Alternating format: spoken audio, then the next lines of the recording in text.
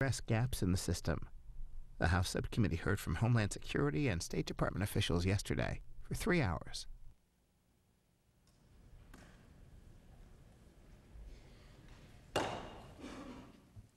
A quorum being intimate.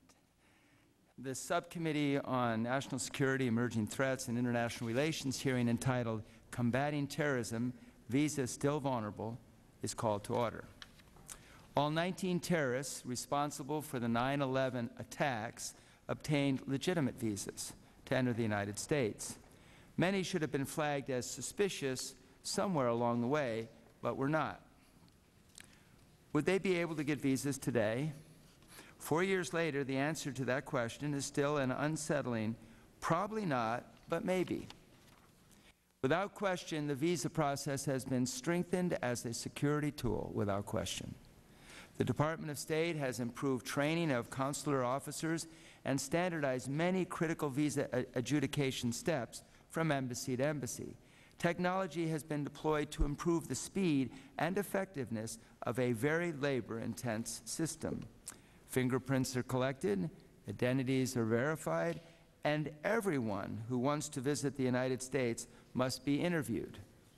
But weaknesses and gaps remain in the visa process that could be exploited by those determined to do us harm. Key policies still lack clarity. States' consular staffing patterns often do not reflect current threats and new workloads. Training should be more focused on terrorism travel patterns and fraud prevention. Information sharing, although significantly improved, could be better. And the visa security program of the Department of Homeland Security, DHS, lacks strategic direction. In a report released today, the Government Accountability Office, GAO, recommends the State Department clarify visa procedures and better focus consular resources on visa posts based on national security implications and workloads. Junior officers should not be dropped into high-threat, high-volume posts without language skills and adequate senior supervision, but that is still happening. GAO also recommends Congress increase the limited access consular officers get to the FBI criminal history records maintained by the National Crime Information Center, NCIC. Consular officers today cannot tell whether an individual hit on the NCIC database represents a major crime or an overdue speeding ticket. The necessary follow-up request to the FBI can take weeks to produce an answer that could be retrieved in just minutes. Recognizing the national security implications of the visa process, Congress charged DHS to set overall visa policy. As part of that mandate, DHS was specifically tasked to place visa security officers, VSOs, in Saudi Arabia and elsewhere. But after 2 years, DHS has no qualitative or quantitative assessment of VSO activities in Saudi Arabia. There is no strategic plan to guide deployment of VSOs elsewhere. Balancing the demands of national security against the very real threat to facilitate commerce, education, and tourism will never be easy. If we are to remain a welcoming and secure nation, the visa process must function as an efficient and effective portal, admitting those who would enrich our culture while denying entry to those who would seek to destroy it. Our witnesses bring a wealth of expertise and a breadth of experience to this discussion of visa security. We appreciate their willingness to be here today, and we look forward to their testimony.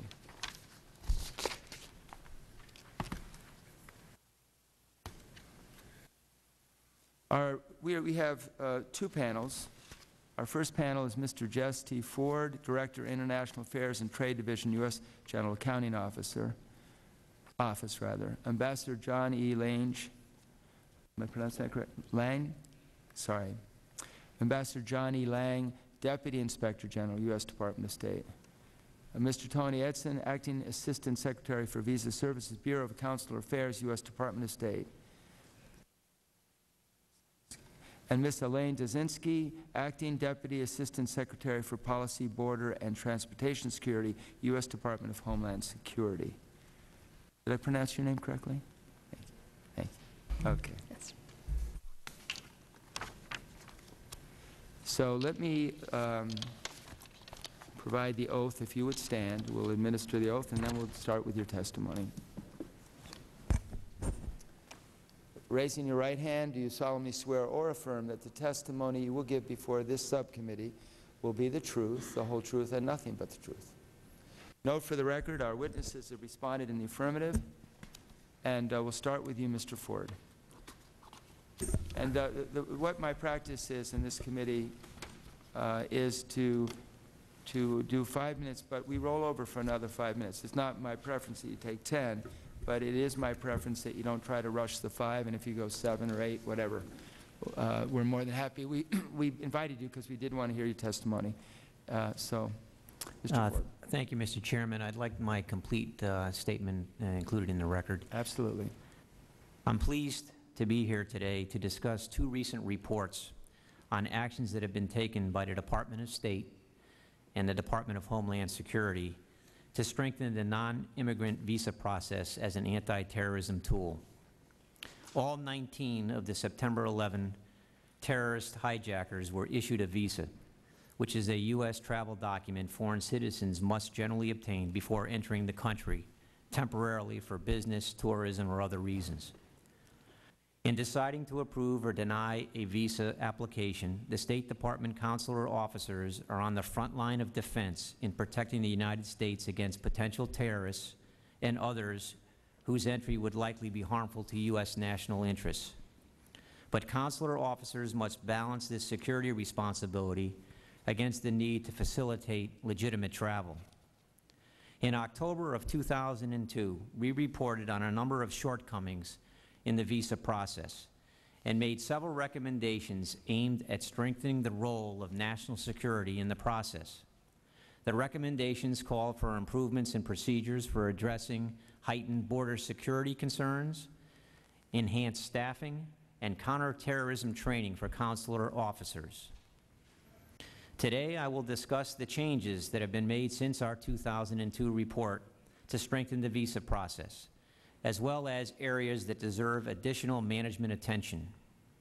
First, I will focus on our report issued today on changes in the visa policy and guidance, consular resources, including staffing and training, and the extent to which U.S. agencies share information with visa adjudicators. Second, I will discuss our July 2005 report on the placement of DHS visa security officers at U.S. embassies and consulates overseas. The State Department and DHS have taken many steps to strengthen the visa process as an anti-terrorism tool. Specifically, the State Department has provided clear instructions to consular officers on the importance of national security to the visa process. At every post we visited, including those with special interest to anti-terrorism efforts, consular staff viewed security as their top priority, while recognizing the importance of facilitating legitimate travel. To further strengthen the visa process, the State Department has increased the hiring of consular officers, targeted recruitment of foreign language proficient officers, revamped consular training with a focus on counterterrorism, and increased resources to combat visa fraud. Further, intelligence and law enforcement agencies have shared more information for consular officers' use in conducting name checks on visa applicants. Despite these improvements, we found that further actions are needed to enhance the process.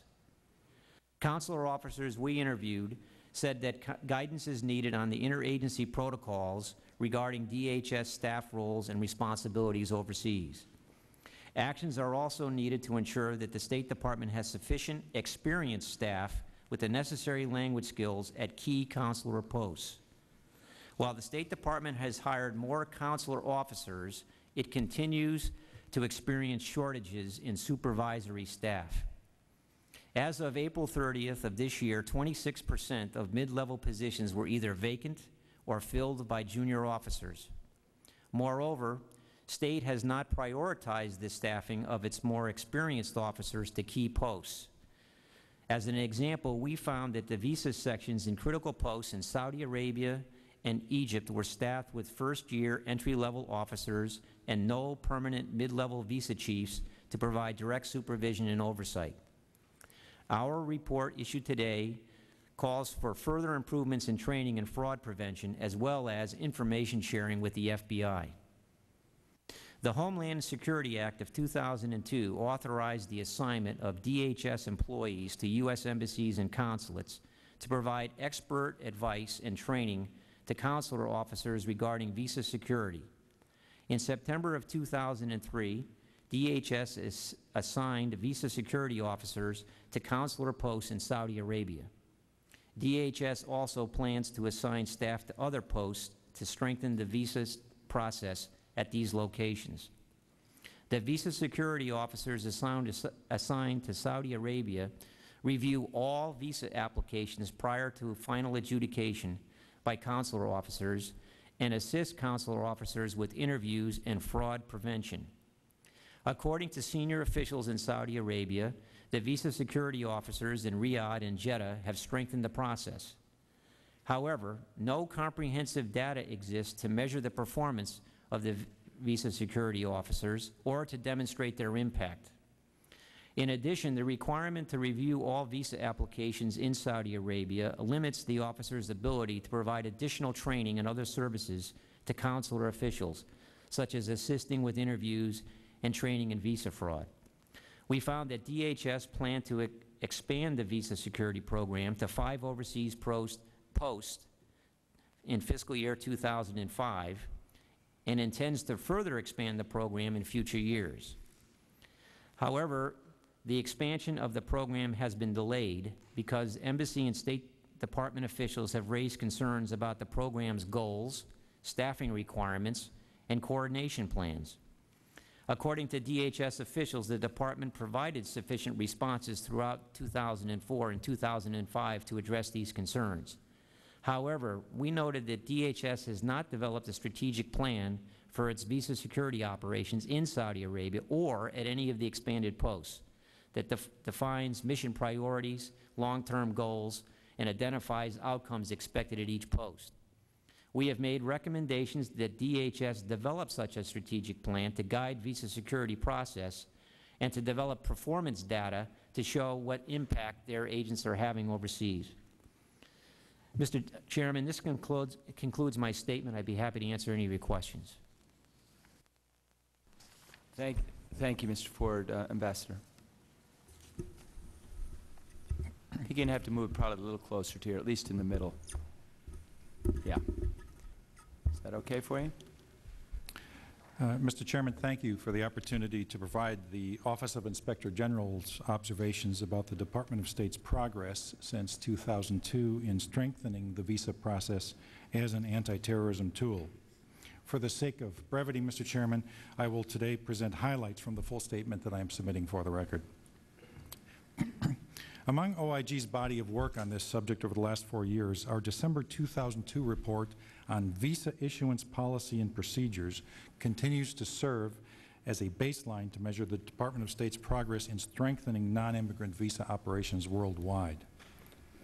That report identified 4 areas where the visa process needed strengthening, including improved executive oversight and supervisory leadership, increased consular section staffing, specialized national security training, and the need for adequate consular workspace and facilities for implementing new visa process requirements. We also have identified fraud prevention programs as a 5th key topic. Overall, in our judgment, the Department of State has made extensive strides in strengthening the visa process since September 11th, a day that profoundly changed U.S. border security policy. Regarding executive oversight and supervisory leadership, recent OIG reviews indicate that the Bureau of Consular Affairs has made substantial improvements in standardizing visa policy and procedures. Since 2002, the Bureau has repeatedly reinforced the consular oversight responsibilities of Chiefs of Mission and has instituted a mandatory annual certification of consular management controls. Our recent report on the visa referral process, dated March 2005, discussed dramatic improvement in the referral system that is now codified, more transparent, and more accountable than before, with ambassadors and deputy chiefs of mission clearly responsible for a mission's referral system and its integrity. On consular section staffing, This office in 2002 identified inadequate staffing levels of consular sections as the single most serious impediment to effective management of non-immigrant visa processing worldwide. The Department of State now employs a staffing model, updated every 2 years, that measures the increased workloads for visa officer positions due to ongoing changes in visa processing requirements, including more personal interviews, more security clearances, and the new fingerprinting requirement. Although some improvements have occurred, determining adequate staffing has become increasingly complex. OIG inspection observations would lead us to caution that a one-size-fits-all model does not suit the differences in the type of visa clientele and mix of processing requirements found in overseas posts. The Department has taken steps to mitigate the problem of assigning entry-level officers to consular sections in rotational positions that involve only 1 year of service in a consular section. And this is a matter that we continue to monitor in response to our recommendations from back in 2002. Regarding national security training, the Department of State has made substantial strides in training consular officers and has addressed requirements spelled out in the Enhanced Border Security and Visa Reform Act. In our 2002 report, we recommended that the Department develop special analytical interview training to help identify visa applicants who are a potential threat to national security. The Foreign Service Institute's basic consular course now includes added emphasis on visa security, including a half-day program on counterterrorism at the Central Intelligence Agency. Over 95% of respondents to our survey for a report on standards for refusing visa applicants reported that they had received training in analytical interviewing techniques. OIG has found that many consular sections are following the Department's information sharing directive and arranging with other mission elements to provide current, region-specific training on law enforcement, counterterrorism, and techniques for detecting possible terrorist or criminal connections. As noted in our 2002 report, many posts had long-standing, inadequate consular workspace and facilities. Over the past 3 years, many urgently needed renovations for consular spaces were completed using funds from a special 3-year Consular Improvement Initiative. OIG continues to identify consular sections with urgent workspace needs and believes this type of flexible funding is necessary to respond to rapid changes in non-immigrant visa trends. In November 2004, OIG issued a report on visa and passport fraud prevention programs that lauded the Bureaus of Consular Affairs and Diplomatic Security for their joint initiative in creating 25 overseas investigative positions staffed by assistant regional security officers who have produced clear, positive results in detecting and deterring fraud and corruption. However, in spite of numerous communications to the field, some consular officers have stated that mission management and consular managers have not been effectively informed of the importance of anti-fraud efforts and their direct bearing on border security.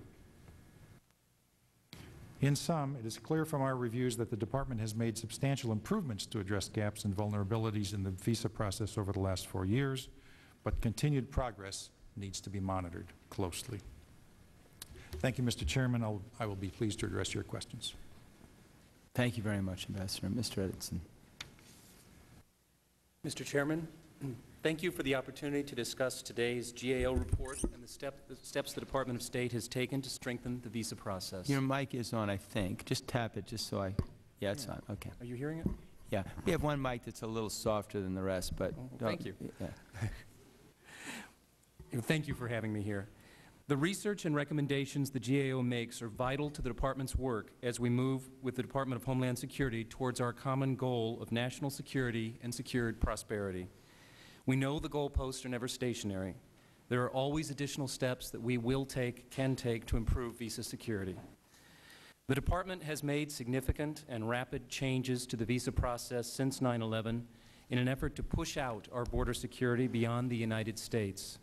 As the report notes, today's consular officers understand that national security is job one while they work to facilitate legitimate travel. In order to support that work, the Department has incorporated some 8.9 million records from the FBI's National Crime Information Center into the Consular Lookout and Support System name-check database, doubling the records on file. We have implemented new regulations requiring near-universal personal interviews, rolled out the new tamper-resistant Lincoln non-immigrant visa foil, and completed worldwide deployment of biometric software and facial recognition screening. And the list of improvements goes on. As the GAO recognized, the Department has taken numerous steps to enhance consular training.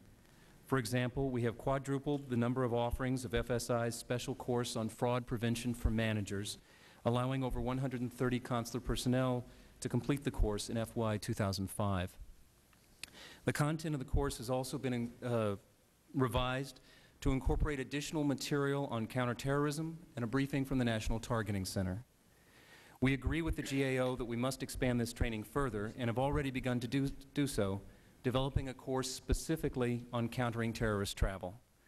Moreover, because terrorist travel trends are inherently changeable and often country-specific, we believe that additional instructions should center on ways to access current intelligence data.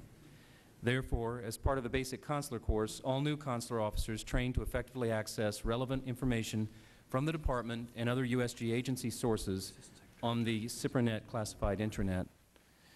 The GAO's report cites the need for greater and more targeted language training. FSI of the Foreign Service Institute has already developed consular-specific modules for most of the languages it teaches and has also expanded upon our post-language programs.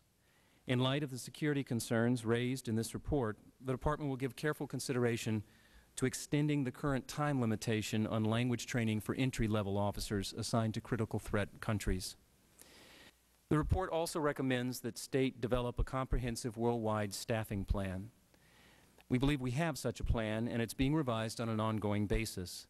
We'd be happy to brief the committee in more detail on human resource planning activities at your convenience. For now, allow me to note that the Department periodically reviews all consular staffing needs to ensure that workload needs are met around the world. Based on these workload reviews, which also take into account priorities such as assistance to American citizens, the Department has established over 400 new consular positions since FY 2002. Our increased level of hiring in fiscal years 2002 to 2004 has since produced our largest tenured class to date.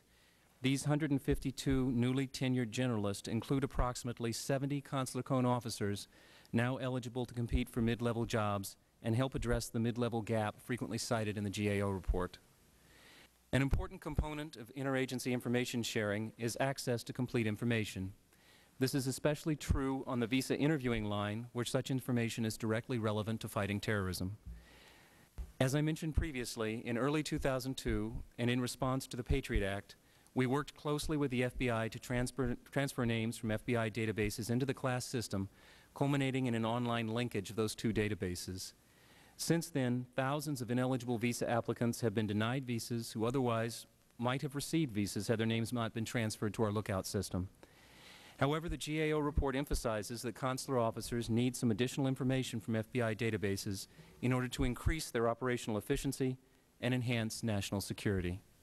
We in DHS have had fruitful discussions with FBI on this matter and look forward to a solution that meets our needs. Mr. Chairman, thank you for your attention. At this time, I'm available to answer any questions. Thank you very much, Mr. Edson. Ms. Tusinski. Good morning, Mr. Chairman. Thank you for the opportunity to appear before you this morning. I think as we're all aware, developing and implementing effective visa policy is complex and very difficult work. And it is so because we strive to achieve a balance so that the visa system cannot be exploited by those who wish us harm, while it also provides, or should provide, an open and inviting system that encourages and facilitates legitimate visitors to the U.S. DHS oversight of the visa issuance process is the first component of a layered security approach. We realize that this process must continually be reviewed, refined, and improved. And we appreciate the work of our partners at the State Department and the work that both GAO and our own OIG have done to help us make our programs as effective as possible. Meeting our legislative mandate under Section 428 of the Homeland Security Act requires us to focus on several critical areas involving visa policy oversight. This morning, I'd like to talk about three of those areas. First, our visa security officer presence and effectiveness. Second, training for consular officers. And finally, ensuring that the visa issuance process supports our secure borders, open doors vision. The deployment of VSOs, or Visa Security Officers, to high-threat areas of the world is a top priority. In support of congressional mandates, the Department has established two visa security operations in Saudi Arabia, which have made the visa issuance process in that country more secure. In the first 9 months of this fiscal year, VSOs reviewed 24,000 visa applications in Saudi Arabia. This additional scrutiny has prevented ineligible applicants from receiving visas, helped to identify new threats and fraud trends, generated new watch list entries, and led to the initiation of domestic investigations. Per GAO recommendation, we are currently creating a database to establish a baseline of these types of VSO contributions that will help better quantify our success and our performance measures. Even as we are reviewing 100% of visa applications, we have not seen a negative impact in visa processing times. In fact, for the time period covering 2003 to 2004, State reported an improvement in processing times at these locations. VSOs have also instituted a pre-screening process that allows consular officers and VSOs to more effectively focus applicant interviews on areas of interest and concern.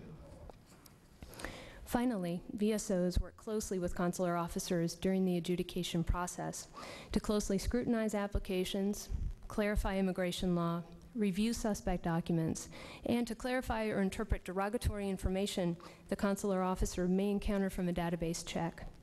Our VSOs come to the job with an average of 15 years of law enforcement and related experience, and that can be very beneficial to consular officers who may be relatively new to their duties. GAO's most recent report on visa security process identifies the need to put the right people in the right place with the right skills. We fully endorse this assessment, and we are confident that the Department's plans for expansion of the VSO program addresses the critical human resource needs identified in the report.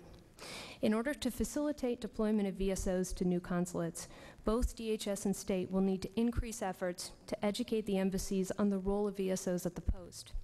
We concur with GAO's recommendation that the Department develop additional guidance on the relationship between DHS and State in the visa process, and this effort has already begun. And we are moving ahead with the deployment of VSOs to 5 additional high-threat locations beginning next month. We appreciate State Department's support of these efforts.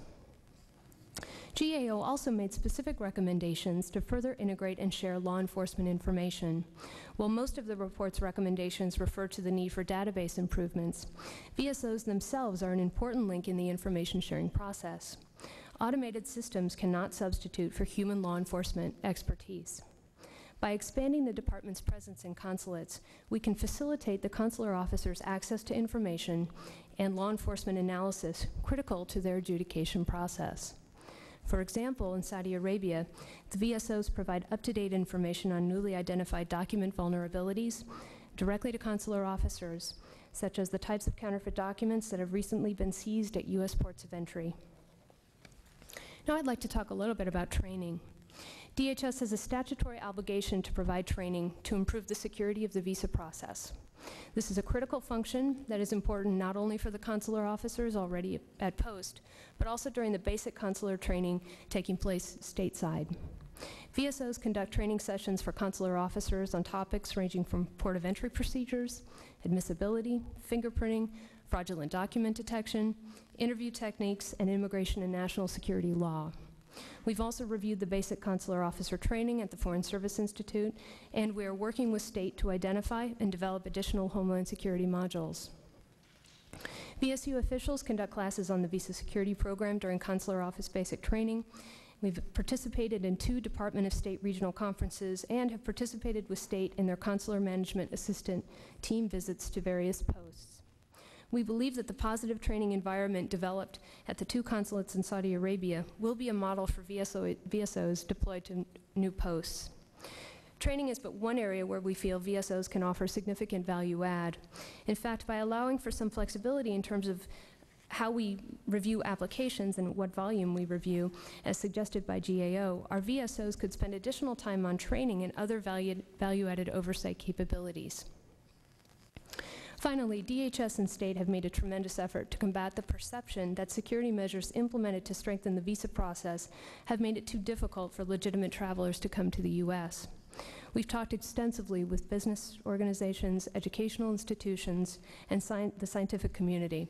And one of the issues consistently raised by these groups was the lengthy time frame for visa processing, often due to the need for additional security checks on certain travelers. Based on this feedback, we have worked with our interagency counterparts to identify areas of the visa issuance process, such as the Security Advisory Opinion, or SAO process, where we can implement more efficient and effective procedures. One example of the type of efficiencies we have identified is the validity of certain SAO clearances, where we have extended the validity period for students, certain types of temporary workers, and certain types of business visas. This change is a significant improvement over the previous requirement of a new SAO clearance for each individual trip. In making this change, DHS and state carefully reviewed the existing process and set strict limitations on when the extended clearances apply. In this instance, we were able to fine-tune the process to better facilitate travel while maintaining security. We continue to work with state to identify other areas where we can achieve similar results. Visa security is an integral part of the overall border management system. It impacts the security of our citizens, our visitors, affects billions of dollars in trade and travel, and helps define relations with our international partners. We simply can't afford to get it wrong. I want to thank the committee for the support, and I look forward to working in partnership with the State Department and members of the committee on this complex and critical Homeland Security task. Thank you. I thank you very much, and you had a nice way of describing really what our task is. I mean, this is the JO, the Inspector General, Congress, working with DHS and the Department of State to make the system work better. I think for the most part, that the system is working better, both from JO and Inspector General, but we're going to kind of get underneath and just have a better sense of it. What I want to start out, and Mr. Edson, I guess you would be the person to do it. I want you to tell me, we basically have an immigrant process and we have non-immigrant process, tourist, student visas, and business folks coming in and out, and probably there's a whole host of others as well. But am I correct in thinking of it as immigrant, non-immigrant? Yes. Okay. Walk me through what used to happen before September 11th, before DHS, before we put this focus on how did 19, 20 people who were not U.S. citizens end up getting into the United States and so on. So walk me through first the non-immigrant, either way, immigrant or non-immigrant, and then I want you to tell me what it was and what it is today, or what we want it to be today. Just I'm trying to set the stage here. At a fairly high level, yeah, perhaps? In other words, but what was it before September 11th? How did the system work?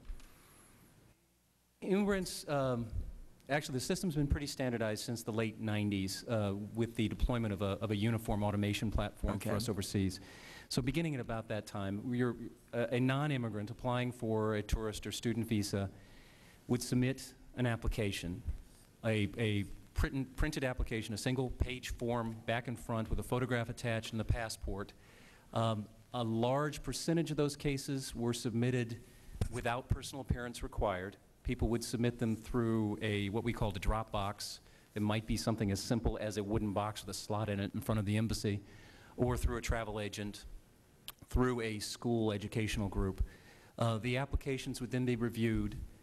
Some people were interviewed, depending on local conditions, threat and fraud indicators. Many were not.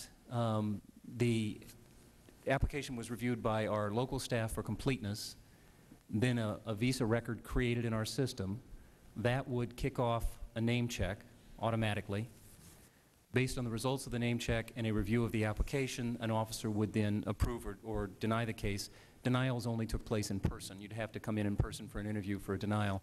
But either through an interview or without, the case would be approved or denied, and then subsequently issued, and the issued foil placed in the passport and given back to the applicant. But when you checked names, what was the significance of that? Because you didn't really have anything to match the names with, did you? Yes.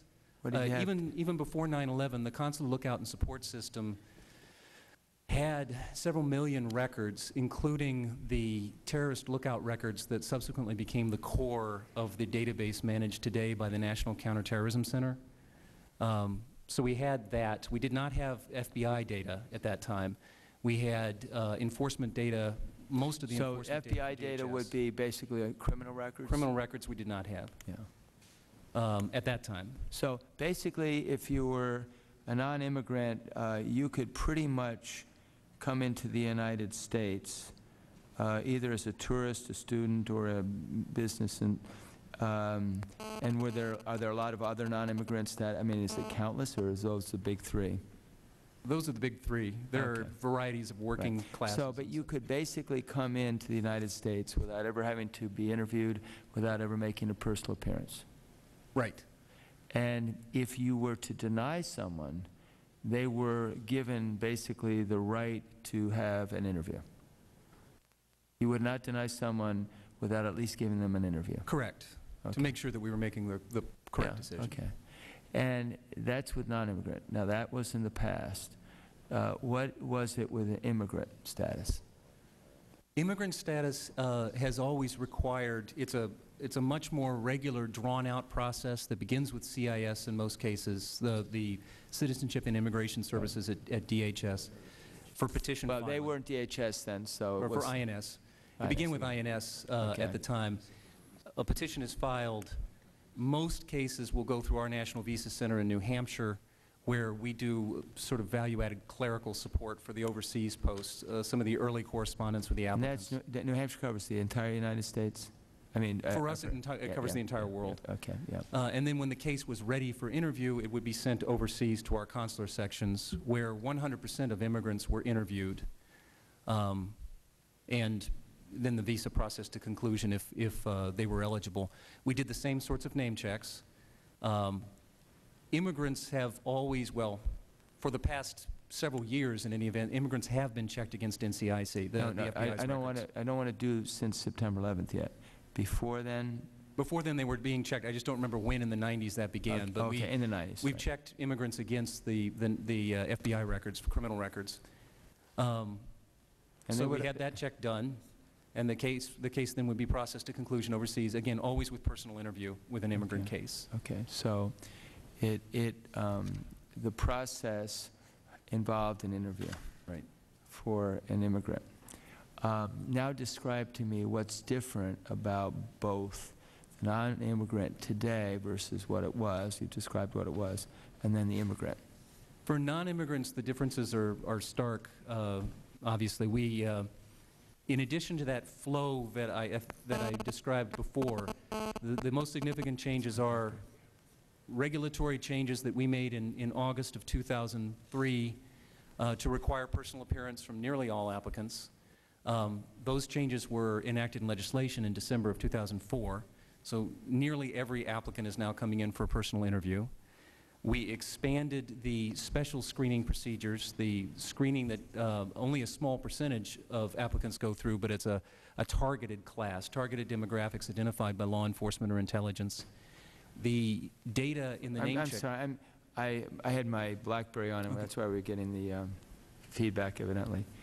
I want you, I'm one step behind again, so I'm going to ask Okay. you to start over. I apologize. Excuse me? I want you to start over again as Oh, to... sure. Yeah. The biggest changes post 9/11 have been in the non-immigrant Right. process, which, as you could tell, was slightly less formal than the immigrant process before 9/11.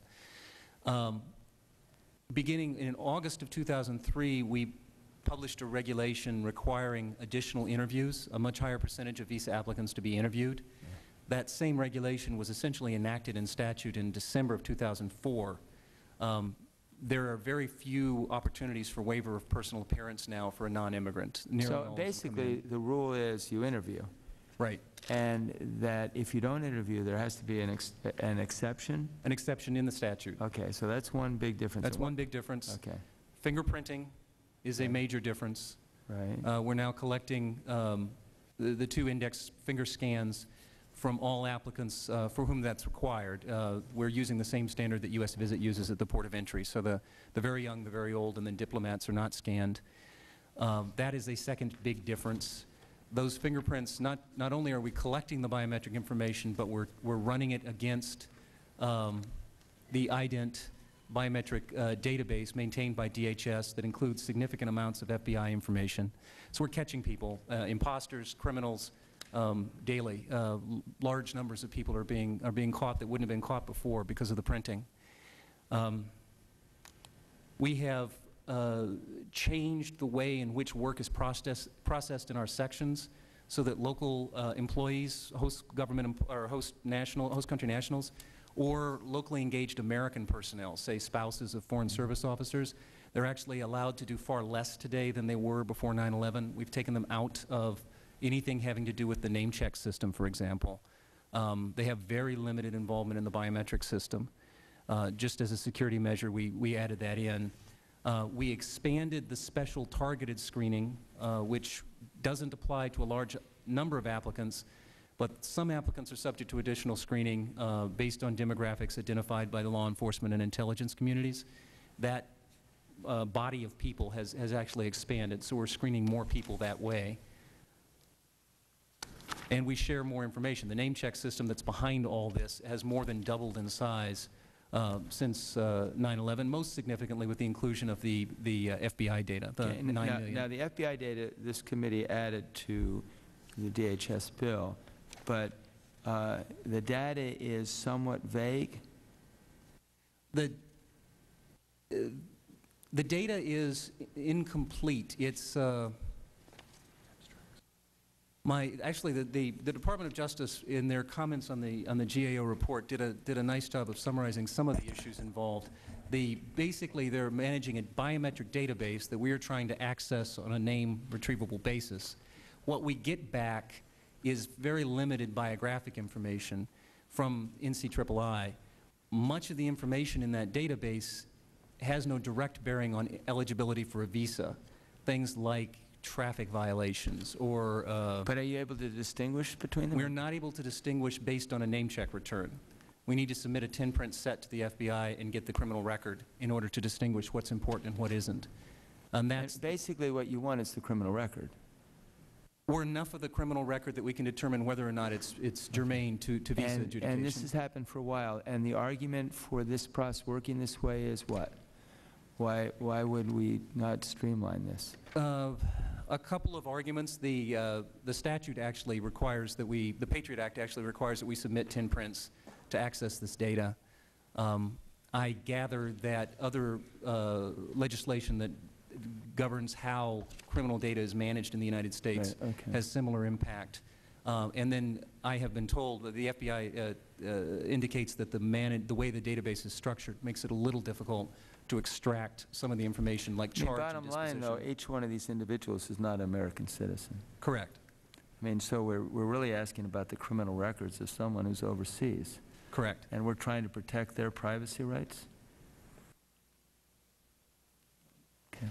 Let me, Ms. Dzinski, basically you're doing what INS was doing, correct, as a general rule at DHS? Right. Within the Border and Transportation Directorate, most of our focus is on the non-immigrant process. CIS, Citizenship Services, handles most of the immigrant work. Okay, well, let me ask you this. Yes, we have the former INS function. Yeah. Of the people that existed before in some other name agency, what are they doing differently today than they did before September 11th? Forget where they're located, but INS is basically under your jurisdiction, correct? Correct. What do they do differently now than they did before? I think we can probably point to a couple major process changes. I'm not as familiar on the immigrant side, but I can tell you, for example, that there's increased access to certain types of database for the immigrant review process. As that's a byproduct, I think, of the work that we've done through U.S. Visit and their ability to integrate numerous databases across the department that have both biographic and biometric information. So not only does that help us at the port of entries, but it also can be used in terms of the case management process within CIS. So I think that's one good example. If you look more closely at the non-immigrant side of what we do, we can point to everything from the implementation of U.S. Visit, entry, and now exit processing to greater information sharing with the FBI, Tony alluded to the work that we're doing with our ident and FBI's IAFIS databases to bring those two biometric resources together, so we have more information available at our ports of entry and at consular posts. We're moving towards the 10-print standard, so that as people are coming into the country, we're not going to be taking 2 prints. We're going to be moving towards 10-print. That also applies ultimately for the visa issuance process as well. So we can point to numerous activities that we've undertaken to strengthen the system. And a lot of these broader moves that we've made on information sharing and data integration and management have spillover effects for both the immigrant and the non-immigrant side of what we do. Okay, thank you. Let me, before Mr. Van Hollen has joined us, and I can yield to him or I can just proceed with some questions, Mr. Ford and Mr. Lange. But before recognizing him, I would ask unanimous consent that all members of the subcommittee be permitted to place an opening statement in the record and that the record remain open for 3 days for that purpose. Without objection, so ordered. I ask further unanimous consent that all witnesses be permitted to include their written statements in the record and without objection, so ordered. Are you all set? Sure. Yeah, Mr. Van Hollen. Thank you, Mr. Chairman. I want to thank Chairman Shays for conducting these hearings and thank all the witnesses for being here this morning. As you all said in your testimony, we have obviously important missions within the immigration, non-immigrant visa system to make sure, number one, that we protect our security, but also make sure that we don't stymie unnecessarily the ability of legitimate visitors to come to the United States. And there was a period of time where I think that became a very serious issue, where we were, our system was resulting in many legitimate visitors not coming here. I think that continues to be an issue, but I'm pleased with the progress that we've been made. I heard a lot of complaints, I think legitimate complaints from those in the area of higher education, scientists, of the delay. And that, of course, has an impact on our economy here and our ability to move forward in many areas of research. Obviously, within the business community, there were lots of complaints about legitimate business travelers. So I want to thank you for the progress that's been made in that area. I look forward to working with you, especially if you could pass along, Mr. Edson, my thanks to Assistant Secretary Maura Hardy for her efforts in that area, because I think she's been working very diligently for all of us. Let me just ask a couple questions about the visa security officers, if I could, because one question, I'm looking at the GAO report, and maybe I should start with you, Mr. Ford. To what extent do you believe the visa security officers are really providing value added to our consular officers? In other words, is there duplication? Are some of the tasks that are being performed by visa security officers tasks that could be performed by consular officers if we gave them additional training, and would that be a better approach to providing for our security than having another layer? I don't have a position on this issue. I'm really looking to you as someone who's taken an independent look at it for your advice. Yeah, sure. I think it's difficult to answer that question at this point, because so far they've only been assigned to 2 overseas posts in Saudi Arabia. So the amount of information that's available about the value added of those positions is somewhat limited. Clearly, we visited Saudi Arabia in the course of doing our work. We met with all the visa security officers there. We met with all the senior embassy officials. I think the general sense of everyone we talked to there that they were in fact bringing some value added to the process. We noted at the time of our visit that the State Department consular officers assigned there were largely junior people, so having an experienced law enforcement individual there actually helped them get their job done. But I can't generalize based on one post whether or not the overall effort is going to be value added or not. That's one of the reasons we recommended that the Department of Homeland Security, as they expand this program, provide more data on exactly what the value added is for these individuals, so that one can make a judgment as to whether or not in fact it's duplicating what consular officers are already doing, or whether they're providing some additional law enforcement training and expertise that right now we may not have in these posts. So I'd say at this point in time it's an open issue as to whether or not this program is going to be value added or not. Thank you. if I could have some reaction from representatives from the State Department and Homeland Security, I'd appreciate it. Thank you. Well, I think we feel very strongly within the department that the visa security oversight and officer program needs to move forward with the additional deployments, and that there's real value add to the process. I think we need to be sure that we're not comparing apples to oranges. The role of the consular officer, Tony can speak to better than I can, but it's primarily focused on visa adjudication, application review, specific skills inherent in the State Department process. We envision, and I think the way it's working in practice in Saudi Arabia, that the VSO role is slightly different. There is a review process of the visa application, and that is very important, but we also bring analysis of law enforcement information. We do reviews of trends, for example, and the types of information that we're seeing. We'd like to have our officers play a more regional role so that we can share information and gather trends across a region as opposed to just simply focusing on a particular country. We play an important role in training, whether it's working with the consular officers or even going out into the local community. For example, we've worked with airlines in Saudi Arabia where we've been able to help them identify certain types of fraudulent documents. So I think the way to look at it is a different type of value add, and that both of these functions are critical to making the process work.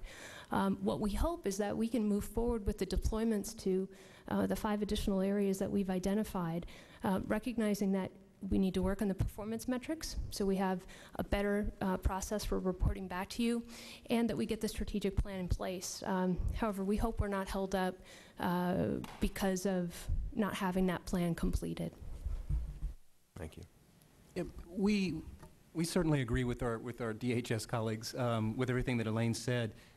The two functions are and ought to be different, and we've worked very closely, we'll continue to work very closely with DHS as that strategic plan is framed to ensure that we're not doing the same work, that there's genuine value added on both sides for all the activities that we undertake.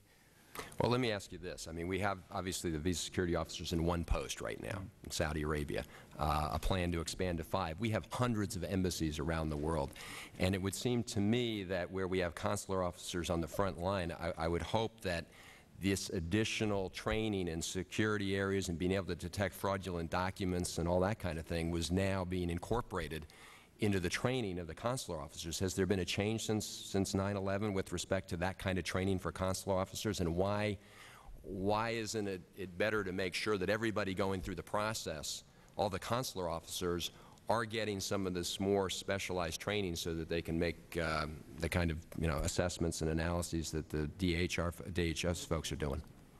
Certainly, there have been significant changes in the training since 9/11. We added 3 or 4 days to the basic training course for consular officers to include 2 days of analytical interviewing techniques and some significant time spent on fraudulent document identification and counterterrorism briefings from other agencies. In addition, we have quadrupled the number of offerings of our fraud managers course so that we were able to put 130 officers through that course last fiscal year. We have expanded in an effort to get more local access, in the field access to intelligence information. We've expanded training on the classified internet resources that we use to access intel. So we are taking sort of both approaches. We're trying to make sure that our officers are as prepared as possible to deal with counterterrorism threats and fraudulent documents and fraud in general, while working with DHS to frame a role for the visa security officers that is complementary and does the best it can to secure the visa process. Okay. I just was a little concerned when you talked about having these totally separate functions with no overlap. I understand where you have both individuals there, that's important, but you've got, I mean, let's face it, the bulk of our consular officers are right now in stations around the world that have no visa security officer, and I think it's essential that they have that training so that they're there as the first line of defense. Let me ask you about the visa waiver program. I don't know how many countries, European countries, where we have a arrangement whereby if you come from one of those countries, you don't require a visa. Is that right? 27. Okay, 27 countries. And so what is required from those countries? Show a passport? What do you need to show? Want me to take that? Sure. Yes, the requirement is to have a valid passport. And as you may be aware, we've actually implemented some new requirements in terms of what those passports need to encompass. A digital photo integrated into the data page as of October 26, 2005. In addition, we have specific statutory requirements that countries must follow to be part of the VWP. For example, they have to have a relatively low visa refusal rate. They have to have a low overstay rate. So we know that folks from that country aren't illegally remaining. And there's a couple other criteria that are in statute. So it's a combination of those statutory requirements plus some of the new things that we've required on the biometric passport and some refined requirements in terms of obtaining information on lost and stolen passports so that we have a better handle on fraudulent documents coming in. Okay. I mean, I don't have a solution to this issue, but ultimately, I mean, it's fair to say, isn't it, that we are relying on the ability of the foreign governments of these 27, I mean, the governments of these 27 countries to police the validity of these documents. We do require that they have certain standards for the documents. Yes, we do rely on them for the issuance of them. As VWP travelers come into the U.S., they're still subject to U.S. visit requirements. So we're taking their fingerprints and they're running their information against our databases, which also happens when someone comes in with a visa. So there are additional measures in place at the port of entry. So it's not as if these folks are just waved in with the passport. Right. But I guess what I'm suggesting, as we commit lots of resources to making sure our consular officers are trained or visa security officers in those posts where your people are issuing, or we're issuing non-immigrant visas, it's obviously essential that we make sure that we're confident that the documents being provided by those 27 countries that have waiver programs are not easily subject to forgery, because it seems to me that if you're looking for a way to illegally enter the United States and you believe the line of defense that the consular officers and the visa security officers is working pretty well, you're obviously going to be looking for another way in. And exactly are we doing? We have the standards, I understand. Do we go beyond that in terms of trying to determine the extent to which these governments are protecting against forged documents and illegal? Yeah. Absolutely. This has been a critical issue. In fact, we've had a lot of congressional interest over the past 6 to 8 months in terms of biometrics with foreign passports coming from VWP countries. And we've stated to those countries that not only do you need to meet the statutory requirements, but your passports need to encompass certain types of security features. One, of course, is a digital photo integrated into the page so you don't have a problem of tampering with the passport. Sometimes you can lift the top piece and take out the photo and put in a new photo. Very difficult to do if the digital photo is embedded in the document. Secondly, we're moving towards linking in a biometric chip to the passport so that the digital photo will actually be stored in the chip along with the biographic information in the passport. So when VWP passport holders come into the U.S., when this requirement is fully in place, we'll be checking that biometric information based on the chip in the passport. Just realistically, what's the time frame for that technology to be implemented? The digital photo requirement, which most countries are already meeting, will come into full effect of October 26th of 2005, so next month. And the requirement for the biometric chip follows 1 year later, and that will be required of all new passports issued after that date. So it will take some time to implement that. Okay. Thank you very much. Thank you, Mr. Chairman. Thank you very much. Let me, before going to you, Mr. Ford, Mr. Lang, I have a little suspicion when my staff tells me how to pronounce names, they do it phonetically for me, and the last 2 times they had it wrong, so they have credibility only in that area with me. I would like to have a clearer picture about both the VSOs and the waiver. What I'm not clear about with the VSOs is that I felt it was Congress's intent that we would have a number of them in a variety of countries. Was that your understanding of what Congress wanted? Yes, it was. Okay, and we have how many so far? We have, well, there were 2 congressionally mandated locations in Saudi Arabia, so we've met that requirement. And then we immediately started developing. Just answer the question. How many do we have elsewhere? Oh, we just have the 2. Yeah, I mean, and how long has that been since the requirement? How much? 2003. Yeah, that's pathetic, frankly. And there has to be a reason, and I want to know the reason. Is it because you've requested to have VSOs in other countries and state has said no, or you haven't even made the request? We have identified 5 additional locations But where. just answer my question first. The question is, is it because you haven't made the request yet, or is it because the requests were made and state turned it down? And then you can tell me anything else after you answer my question. I don't think it's as simple as saying it's No, it is. because state denied our request. No, start over again. Let's take each question. Did you make a request to state to have VSO officers in other countries? Yes, we did. Yeah, don't hide things from us. You know, the thing I'm having with this administration is that loyalty seems almost more important than the truth. That we don't get straight answers. We didn't get straight answers for what we needed down in Louisiana. So straight answers matter to me. Answer my question, then give me spin. The answer to the question is, have you requested to have VSO officers in any other country? Yes, we have. What countries? That's actually law enforcement sensitive information. How many countries? 5 countries. So you've requested in 5 countries. When did you make the request? Last week or a year ago? The requests were made starting in 2003. So they were made in 2003. And State Department has so far not agreed to the VSO officers in these countries. Is that correct? Some of the NSDDs have been approved. I actually have a timeline. I can find it. Mr. Edson, why has State Department not responded positively to these 5 requests? The requests were submitted under the National Security Decision Directive 38 procedures that charge our Chief of Mission, our ambassadors, to balance security, the needs of the Homeland Security Act to post visa security officers overseas, and other directives to right-size the U.S. presence abroad. That discussion with DHS, it's something we've been actively involved in since 2003 when the requests were submitted, and that discussion's going forward. In some cases, the requests were approved and the positions are available now. Isn't it true that State Department originally opposed having VSOs in countries?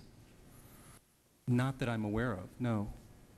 Did they request that there be VSOs in these countries? In countries, did we make the request when we work in the legislation? Or if you don't know, you don't know. I mean, I'm not aware that we positively requested them. We have worked closely with DHS on every request where they See, my sense is this has been an initiative of Congress that we have wanted the VSOs. I mean, maybe Mr. Ford or Ms. Lang, you could help me out here. Do either of you know? The question is, it was my sense that we were not happy with the job State Department was doing. I think I even got a call from the Secretary of State about some of what we wanted to have happen, and we were looking, there were amendments in this committee about taking away some authority from state. And I think the VSOs were the compromise. That state would still do much of this, but we would have people totally focused on security from DHS working within State Department. That's what's my understanding. I mean, Mr. Ford or Mr. Lang, can you confirm it, not confirm it, or what? You look like you're praying, Mr. Ford. I need. No, I can confirm that's what Congress wanted. I think based on what we know about why there was a delay is that the Department of Homeland Security and the individual embassies that were being considered had some disagreements about what exactly the role of these officers would be. And as Congressman Van Hollen mentioned earlier, that was apparently unclear to many of the ambassadors about what exactly the role of the VSOs was going to be overseas, and it took a while for clarity to come to the fore before they would approve these positions. My understanding is that the 5 posts that they plan to expand, I think all but one of them have now been approved. So 4 out of the 5 are going to... Why would that be an issue that we couldn't have an open conversation about? Just offhand. Tell me why. Without telling me what the countries are, tell me why.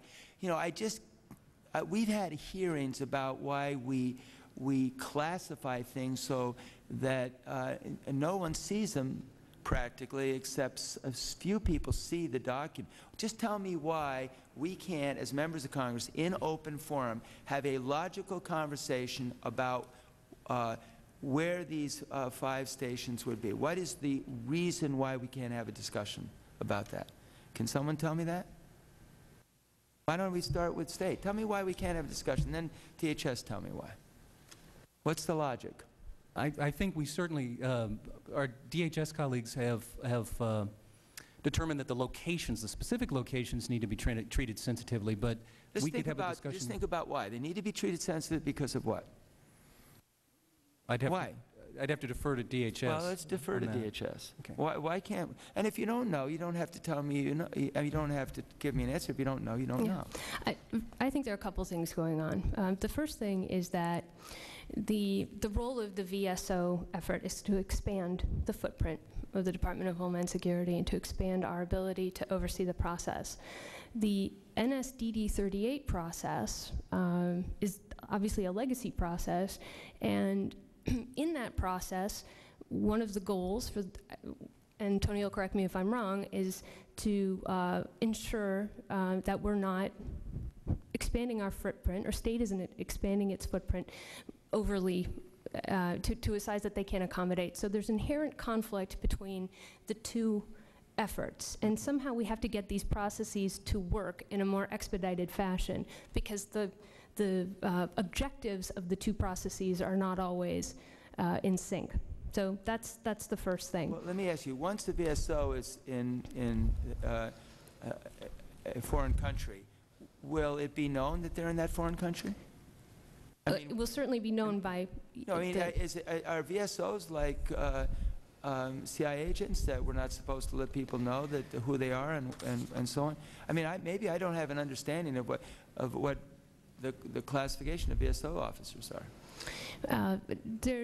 My understanding is that they're law enforcement classification. We've treated the locations as law enforcement sensitive information, so we have not been public about how many people we've deployed and to what locations, other than the congressionally mandated locations. So the answer to the question is, like other law enforcement, we don't disclose where law enforcement officials are in various countries? Yes. I mean, we're not going to put out a press release, for example, that we're sending 5 people next month to country X. But when they're in country, are they treated as State Department employees or DHS employees? When they go to cocktails, what do? I work for the State Department. What's your job? Do they? No, I don't think they have to say, I could tell you, but I have to shoot you. I mean, I think that they're known in country in terms of their role. I mentioned, for example, that we have officers that have worked with local airlines in Saudi Arabia, so it's not as if they're working undercover, but we're not public about how we identify high threat locations and how many people we put on the job to, well,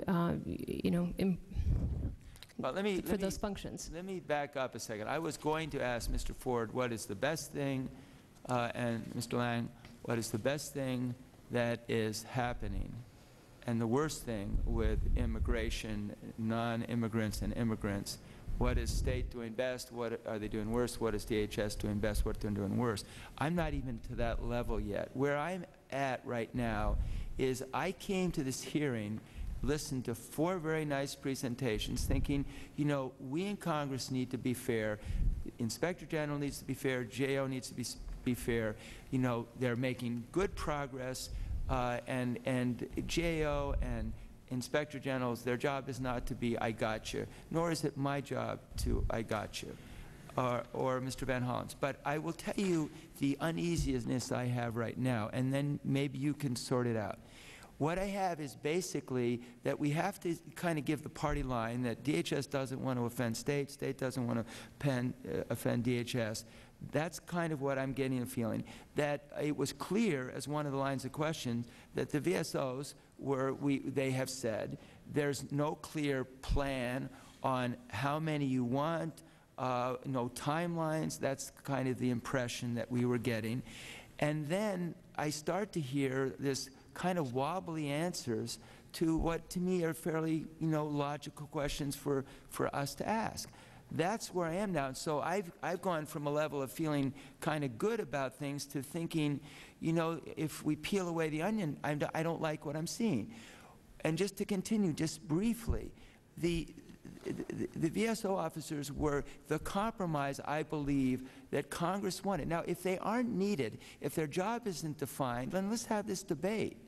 And let's have an honest dialogue from state. We don't want them. They're not needed. They just, they basically don't interview anybody. They're just there. It's a waste. And we have too many different departments at state as it is. That part I agree with. We have, sometimes 70+ people who have nothing to do with state in our State Department. But then let's know, and then let's get rid of the law. It's pathetic to only have in 2 countries, and there is something wrong about it, and I don't know what it is, but I want an answer to it. If state is dragging their feet, I want to know that. If it's VSOs that aren't needed, then let's forget the charade about even having them there. So let me ask you this: tell me why we need VSOs. I'll start with state. And if you don't think we need them, say, I don't think we need them. I don't think you can lose your job by being honest. No, we need them because, let me start by saying that Slow down. we are not trying to block the implementation of the law Okay, that's in any fair. way. We acknowledge You didn't that ask for them. That's true, right? You didn't Right. ask them. You didn't say we couldn't do the job. That's true, right? Right. Okay, this is imposed. But it's in the law, so we're trying to fair make enough. it work. We have seen in Saudi Arabia and seen increasingly in our dialogue with DHS that there's a potential for a real benefit here. But as I suggested to Mr. Van Hollen, we're concerned to make sure that we get the mission right at the get-go. These are somewhat dangerous countries. They're already fairly small and strained physical plants in a lot of these countries. We'd like to make sure that what the mission of the VSOs is it really adds value, and Okay, it but seems like it does. It's been 2 years now, right? Yes. Okay, it's been 2 years. What I'm hearing you say, basically, trying to read between the lines, you didn't ask for them. Congress has said you got to have them. What I'm hearing you say is basically you don't know what they're doing. And no, let me finish. This is what I'm hearing. And what I'm also hearing is that stiff upper lip, you're going to try to make the best of it, and you'll find a place to put these folks. That's what's coming across. And that's okay. I'm a little bit misleading then, perhaps. Let me ask you this. Could State Department do this job? Yes, ultimately. They could. Okay, and I think that's what their argument was originally. But we've imposed it on you. Now, tell me, are we close to finally having an agreement that we're going to get into the other 4 countries? Yes. Okay. And I think that having deployed additional, Saudi Arabia has its mission defined by statute, so it's an unusual model. I think having deployed to those additional countries, that deployment will end up clarifying the mission significantly and will speed up the process down the road. I don't think that there'll be quite as much delay in the future, certainly not 2 years. Okay, Ms. Deszynski, tell me what the value added of the VSOs. Well, we obviously think there's tremendous value. I talked about how most of our, all of our officers have an average of 15 years of law enforcement experience. So they come from a different background than a consular officer. We're talking about folks who've worked at point of entries, folks who've done numerous types of investigations, have spent time abroad working in an investigative capacity. It's a different function. Okay, fair enough. You had answered that before, and so we don't have a problem with you believing in this. Is that correct? That's correct. Okay. But we do have a problem with you not being forceful enough and getting them in there. And that, I think, is true. And if you have pushback from State Department, besides going to your superiors and so on, I think you need to come to Congress and say this simply: we're getting the pushback, and we'll help push the other way. Maybe before going back to Mr. Van Hollen, and then we'll close up here. Mr. Ford, Ambassador, would you tell me as candidly as you have, do you see value in the VSO officers, or is their value somewhat of a question? I can say based on our observations in Saudi Arabia that, yeah, they did in fact add value there. And I think, again, I think it's important, this is linked to our other report, where we talk about the lack of enough experienced supervisory consular officials in several posts, one of which happens to be Saudi Arabia. Having a law enforcement official there that has the capability to and experience on law enforcement matters that the State Department currently doesn't have, basically that's a value added. And every senior official we talked to in Saudi Arabia had that view. The real issue is whether or not you multiply that to the other 210 posts overseas, because some places are going to be different in terms of the environment, the workload, and the other factors that go into making a decision about whether you really need a law enforcement person there or not. Okay, Mr. Ambassador. Mr. Chairman, in a recent inspection report that we issued regarding a post in South Asia, we expressed some concern about a proposed VSO due to the lack of specificity in what the person would be doing, and we thought it was important that there be a clarification of duties to avoid overlap with the consular section's fraud prevention unit and the assistant regional security officer for investigations. But describe to me the difference between the fraud out of the consular's office and VSOs. What is the difference? The RSO, the regional security office. They're under state? They're under state. It's part of the Bureau of Diplomatic Security, and they look broadly at investigations which could be of locally hired employees, could be of visa applicants, and it's a broad connection, and they have very close contacts with the local law enforcement authorities. The Fraud Prevention Unit is more focused on, and that's in the consular section that's under state, they're more focused on the specifics of the applicants who come in, the documents that come in, possibly false birth certificates, things such as that, and then they work closely with the ARSO to utilize those contacts with the police authorities. And our recommendation in that report was to try to ensure that that the VSO that was proposed for this post have a clarification of what those duties are, so there would be no overlap. Van Houten. Thank you, Mr. Chairman, and not to go over this ground too much, but let me just ask a question that really is raised, Mr. Ford, by your response, and it raises a question, I think, generally. I mean, you pointed out that in Saudi Arabia, one of the reasons the people you talked to said that the visa security officers were needed, one of the reasons you mentioned was because you didn't have enough mid-level consular officers, which raises, of course, the question of staffing of consular officers generally. And if Ambassador Lange and other, Mr. Ford, others, if you could, you spoke to it in your testimony in part, but if you could just talk a little bit about to what extent we are short-staffed in key posts with respect to consular officers, because that's a separate issue. I mean, I think it's important in Saudi Arabia that, you know, someone is helping fill that vacuum, but that doesn't mean that we shouldn't be fully staffed in our other posts. I mean, I just go back to the fact that this is right now one post. Even when we expand it to 5, you know, we still have lots of countries left where it's going to be the consular officers, and the consular officers are going to be on the front line, and they need to, number one, have the training so that, you know, I mean, where I have some trouble with all this testimony is the suggestion that, you know, when these guys aren't around, that the State Department consular officer isn't in a position to adequately protect the national security interests of the United States because they don't have this training. So number one, we're going to need consular officers that have the training in all these other posts, unless we ultimately go to a model where in every post we have you know, visa security officers and consular officers. So that's one issue. And the other issue is the short staffing. In other words, both the training of the consular officers, but also the staffing. If you could just speak as to the adequacy of our current staffing of consular officers overseas, what needs to be done to improve it? Is this a money and resources issue? Is this a priority allocation issue within the department? Is it all of the above? What do we need to do?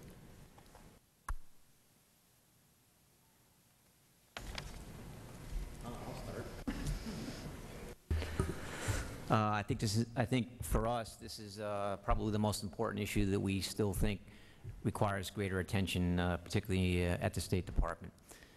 In the report we issued today, we cite that as at the end of April, the Department was short about 26% of their mid-level positions overall in the Consular Affairs sections.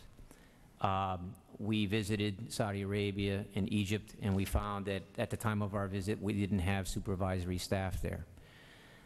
We made a recommendation back in 2002 that the Department address a prioritized system of staffing to ensure that we had the right people in the right place. The Department has, in fact, hired more people, but they haven't really implemented the intent of what we called for 3 years ago, and we've called for again in today's report, and that is we believe that since they know they're going to have shortages in the supervisory ranks, they need to come up with a plan that prioritizes posts overseas where the most senior, experienced people should be assigned. And currently, they are basically operating the way they normally operate in the way they assign their staff, which does not really prioritize those positions. So that's what we would like the Department to do, is to re-examine and come up with a plan that basically over time says these are our most critical posts, we've got to have our most senior people there. So that's the issue, and they're hiring more people, and eventually, somewhere down the road, hopefully all the positions will be filled with the right people, but they're not there now. Makes sense to me. Is that what the State Department's plan is? I mean, to prioritize posts with respect to if you have a shortage of consular officers, make sure that they're deployed to the places where you think it's most important to have them. Certainly. When we were discussing this with GAO, we were trying to discuss with them the sort of complexity of the overseas staffing situation. We have to prioritize the visa function in high security environments, obviously. We also have to make sure we have enough people on the ground to handle American citizens, and be cognizant of the fact that there's no such thing as a non-strategic visa. I mean, anywhere we issue a visa, it could be misused. So we can't afford really to let any post, no matter how apparently tranquil, go unfilled. That doesn't mean that the goal is 100% when we only got 80% of our mid-level people available for supervisory positions, but it is a balancing act from year to year. Sometimes if we have a particularly energetic or talented senior officer in a place, it might make more sense to leave the mid-level position vacant and assign that person to somewhere else. We try to do our best. We do acknowledge that there is a need here that we need to be more careful of in trying to fill the positions in places like Saudi Arabia in a more timely manner. Now, most of them in Saudi Arabia and Cairo, which were vacant at the time of the study, are now filled.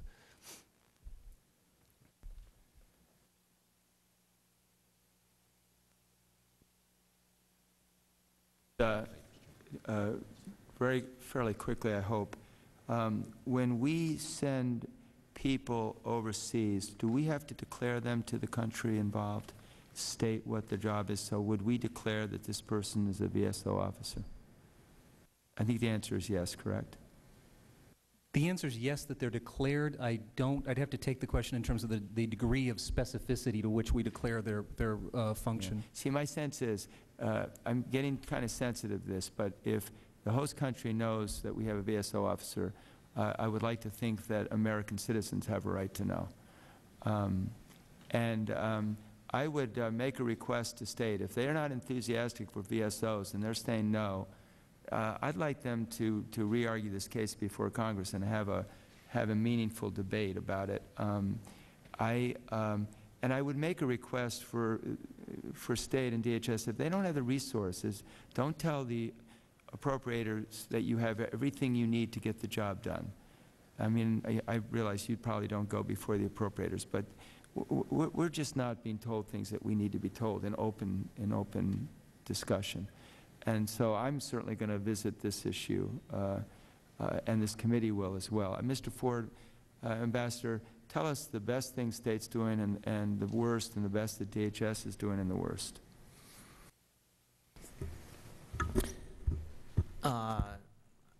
I think in terms of using the visa process as a security tool, that from my perspective, the most important thing the Department has done is they've made it a priority in all of the State Department has made it a priority in their overseas operations. When you go and talk to consular officials today overseas, and we visited 8 of them, and we contacted another 17, so we covered 25 in total. Every place we met with people or talked to people, it was clear that the visa process as a security device was critical to that mission. Yeah. So I would say that's the most important thing, is that a change in mindset at the Department of State with regard to ensuring that security is part of that process.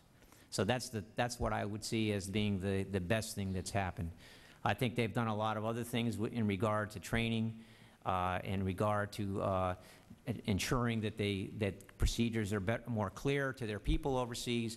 They've made enhancements in all of those areas, and we want to give them credit for that. What's the biggest weakness? I'm sorry? Their biggest weakness right now. The biggest weakness, in my view, is the staffing issue we just talked about. Okay. I think at the end of the day, we're talking about individuals that have to make the judgment as to whether or not a person is going to get a visa or not. And part of the problem is, though, with staffing of state, is that we underfunded them for a number of years. We lost a whole number of years of folks who could build up in seniority. So we have this gap in leadership. But I'm making the assumption that we are trying to fill that gap, but now we have a lot more inexperienced folks at state. But I also want to say, for the record, this committee has responsibilities overseas. We oversee state and defense and so on. We go to a lot of places. I have met some of the finest men and women working for the State Department.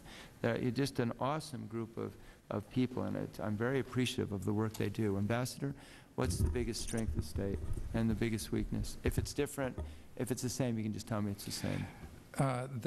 In our perspective at the Office of Inspector General, the best improvements, in addition to the culture change that could be the single most overriding issue that Mr. Ford mentioned, is the training. The consular training that is done by the Foreign Service Institute in cooperation with the Bureau of Consular Affairs has really been dramatically changed. The analytic interviewing, the involvement of the CIA to help on anti-terrorism, counterterrorism efforts, et cetera, et cetera. That's really been a huge improvement, and we detect that whenever we go out and visit embassies, and consular officers explain to us what kinds of experiences they have had and what kind of training. I think consistent with the view of the GAO is that the biggest problem is in the human resource area, and it's not that it's going badly, but that it needs to be monitored because it's a very complex issue, in part because of the issues that you raised, Mr. Chairman, regarding the influx of new junior officers that occurred over the last 4 or 5 years through what is called the Diplomatic Readiness Initiative to make up for the insufficient hiring in the 1990s. And as that bulge of new officers goes through the system, there will be more and more available at the mid-level with experience who will be able to fill these positions. But in this interim period, in a sense, there are some problems with junior officers filling jobs that really should be led by mid-level officers. With DHS, biggest strength, biggest weakness? In terms of us, I'll have to defer to the DHS OIG on that one. Yeah. So. And are you in a position to just... Well, again, in the case of DHS, really... As it relates to the Visa Security Officer Program, again, our view is it's too early to tell what the overall value added of these officers will be. We do, as we say in the report, we think that DHS should come up with an overall plan for how these people will be integrated overseas, and also they need to have better information about what the value added is. They need to be able to say that as a consequence of having these people, we've got more fraud cases we're finding more bad people than we had before. They need to be able to demonstrate that having these people assigned overseas is actually going to make a meaningful difference in the overall security process. And right now, they haven't got those metrics, and we think they need to develop those. And they also need to develop them to convince the State Department that it's useful to have these people assigned. Right. Okay. Let me, Mr. Edson, biggest strength, biggest weakness right now, State. Biggest strength. I know for your comfort level, I'll just say biggest challenge. Okay. Biggest challenge is staffing. I was reading your. Okay. Biggest challenge is staffing. It's not entirely in our hands, but both filling the mid-level gap in terms of people coming up through the ranks, a better way to address the fact that with the changes we've made to the visa process, we've definitely broadened the base of the pyramid in terms of the requirement for more entry-level people or lower-level visa adjudicators is now real and continuing. I mean, it'll be with us forever. So I think we've created a dynamic that will probably result in imbalances in the personnel system on an ongoing basis, and we need to figure out how to deal with that. Let me just say, Congress did that. I mean, you know, we underfunded. At a point, we allowed you not to hire certain people. That created this imbalance of folks. But in addition, I'm thinking in terms of things like the interview requirements and the biometric collection requirements, which we're right now doing with consular officers. We have created a requirement for a broader base of lower-level visa officers on an ongoing basis, and we need to deal with that. Okay. Ms. Tuszynski? Sir, I think our biggest challenge is breaking through the NSDD process. It has to move more quickly. We need to speed up the deployment of our folks. They're trained, they're ready to go. We won't have meaningful performance metrics unless we have more people to develop those metrics and to have a sample size. You're understaffed to develop them? I'm sorry? You're understaffed to develop those? I think that we're going to have a hard time putting performance metrics together if we don't have more locations to add into to those performance metrics. But I got the sense from what you were saying is that you don't have the staff to start to develop those metrics and so on? No, I think we do have the staff ready to develop that. The issue is getting our people deployed. Okay, okay. Well, you know, some of that fight maybe needs to be a little more public, and you need to involve Congress in this process. OMB is not a dictatorship. It may seem like it is, but if OMB decides what you're allowed to say before a committee, you're going to have misinformed members of Congress, and we will not provide the resources where they're needed. And there needs to be a little more faith that if we have some knowledge that it will benefit you all. And it's not being disloyal telling us where these issues of disagreement are. I mean, it's what makes our job interesting. Is there anything that you need to put on the record before we get to the next panel? Is there any statement you want to clarify or correct from someone else or whatever? Any question you wish we had asked that we should have asked that would have made this a better hearing? Is there any?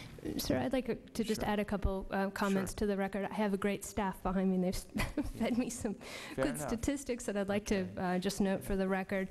The first is that we want to note that the ambassador in Saudi Arabia has actually asked us to increase our staff. We think that's one of the best examples of the efficacy of what we're doing. I mentioned we had started the process on the NSDDs in 2003. That's true for Saudi Arabia, but the 4 additional countries were submitted in June of 2004, so I just want to make sure that was understood. And in terms of revealing where we have VSO officers, the main reason that we're quiet about it is because we don't want visa applicants moving to the next available post because they know that they won't have to go through that scrutiny. Okay. Well, you know, I congratulate your staff on good staff work, but I would say that, you know, we could make a list of 15 or so countries where you need to have folks, and the sooner we get that done, the better. Or State Department needs to be making sure they're doing what the VSO folks would be doing. You all are good people. I thank you for your service to your country, and I thank you for participating in this hearing. Thank you very much. Our next and final panel is the Honorable Clark Kent Irvin, Director, Homeland Security Initiative, Aspen Institute, Dr. James J. Carafano, Senior Fellow, the Heritage Foundation, Ms. Susan Ginsburg, former Senior Counsel, National Commission on Terrorist Attacks upon the United States, what is, in fact, the 9/11 Commission, and Mr. John Dan Morris, Retired Consul General, U.S. Mission to Beijing, China.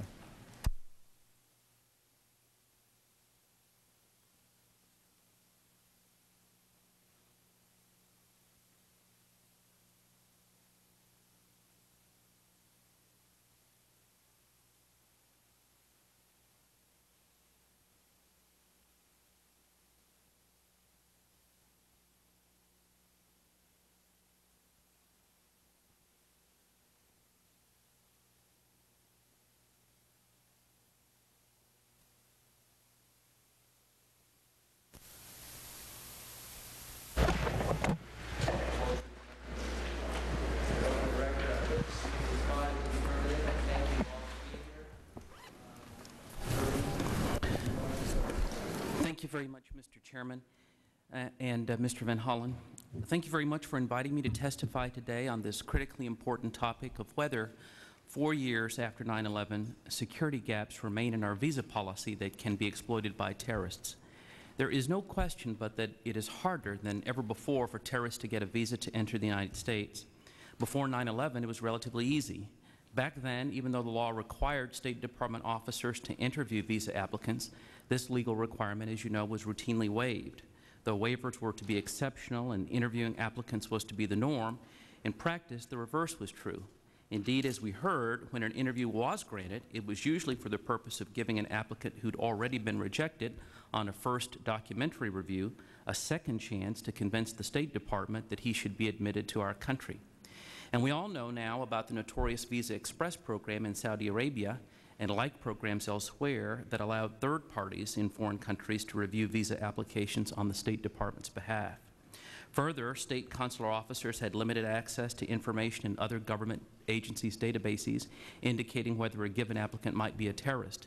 There was nothing in the State Department's class database indicating that any of the 9/11 hijackers was a terrorist, but there was information in other agencies' databases. Had that information been shared in a timely fashion with State, those terrorists might never have gained entry into our country. Fortunately, nowadays, there are no Visa Express programs. Most applicants are interviewed. Consular officers are better trained to spot terrorists and signs of fraud. The class database contains 21 million records of known or suspected terrorists and other people who, for some reason, are ineligible for visas, nearly triple the number prior to the attacks. And about 70% of the database is based on information passed to the State Department by the FBI, the CIA, and other law enforcement and intelligence agencies. So information sharing among relevant agencies is much better than it was 4 years ago. But I want to focus my remarks on the issue that you focused most on, Mr. Chairman, and that is the whole Visa Security Officer program. Gaps remain in the visa process that terrorists could easily exploit to deadly effect. First of all, and most importantly, and I'll leave the rest of my remarks for the printed record, the Visa Security Officer program provided for in the Homeland Security Act has not lived up to its promise. Since 15 of the 19 hijackers were from Saudi Arabia, this provision, as you know, mandated the stationing of Homeland Security officers in Saudi Arabia to oversee States' administration of the visa issuance process to ensure that no more visas are issued to terrorists, at least from that country. The DHS officers sent were presumably to be expert in counterterrorism, fraud detection, interview techniques, and other relevant areas.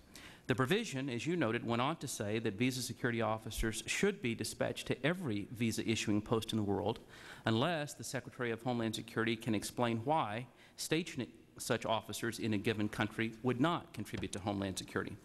When I looked into the VSO program last year as the then Inspector General of Homeland Security, we found that it was not making much of a difference in Saudi Arabia. There were no designated VSO slots. The positions were filled by volunteers. And the volunteers were serving only on a temporary basis, resulting in a rapid turnover of personnel. I think the average was about 7 months at the time. And the temporary volunteers were lacking in the basic skills they needed to be effective. For example, one officer had no law enforcement experience. Another had never worked outside the United States. I don't usually interrupt someone testifying, but when you say volunteers, that has a whole meaning to me. Someone from DHS who volunteering? That's right. Yeah, okay. That's right. Another had never worked outside the United States, and as a result, he had no idea how an embassy works. Another had no knowledge of the visa process, and only one of the 10 could speak Arabic. Even though the DHS and State Department officers were located just a few feet from each other, neither could then access the other's databases, so both were inputting and then sending back to Washington for a fuller background check, essentially the same information. As a consequence, precious time was being wasted by the State Department, the Department of Homeland Security, their respective headquarters, and other key members of the U.S. law enforcement intelligence communities, leaving the VSOs little time to do what they were supposedly uniquely competent to do, reviewing visa applications strictly from a counterterrorism perspective. Now, there have been some advances in the VSO program in Saudi Arabia since then.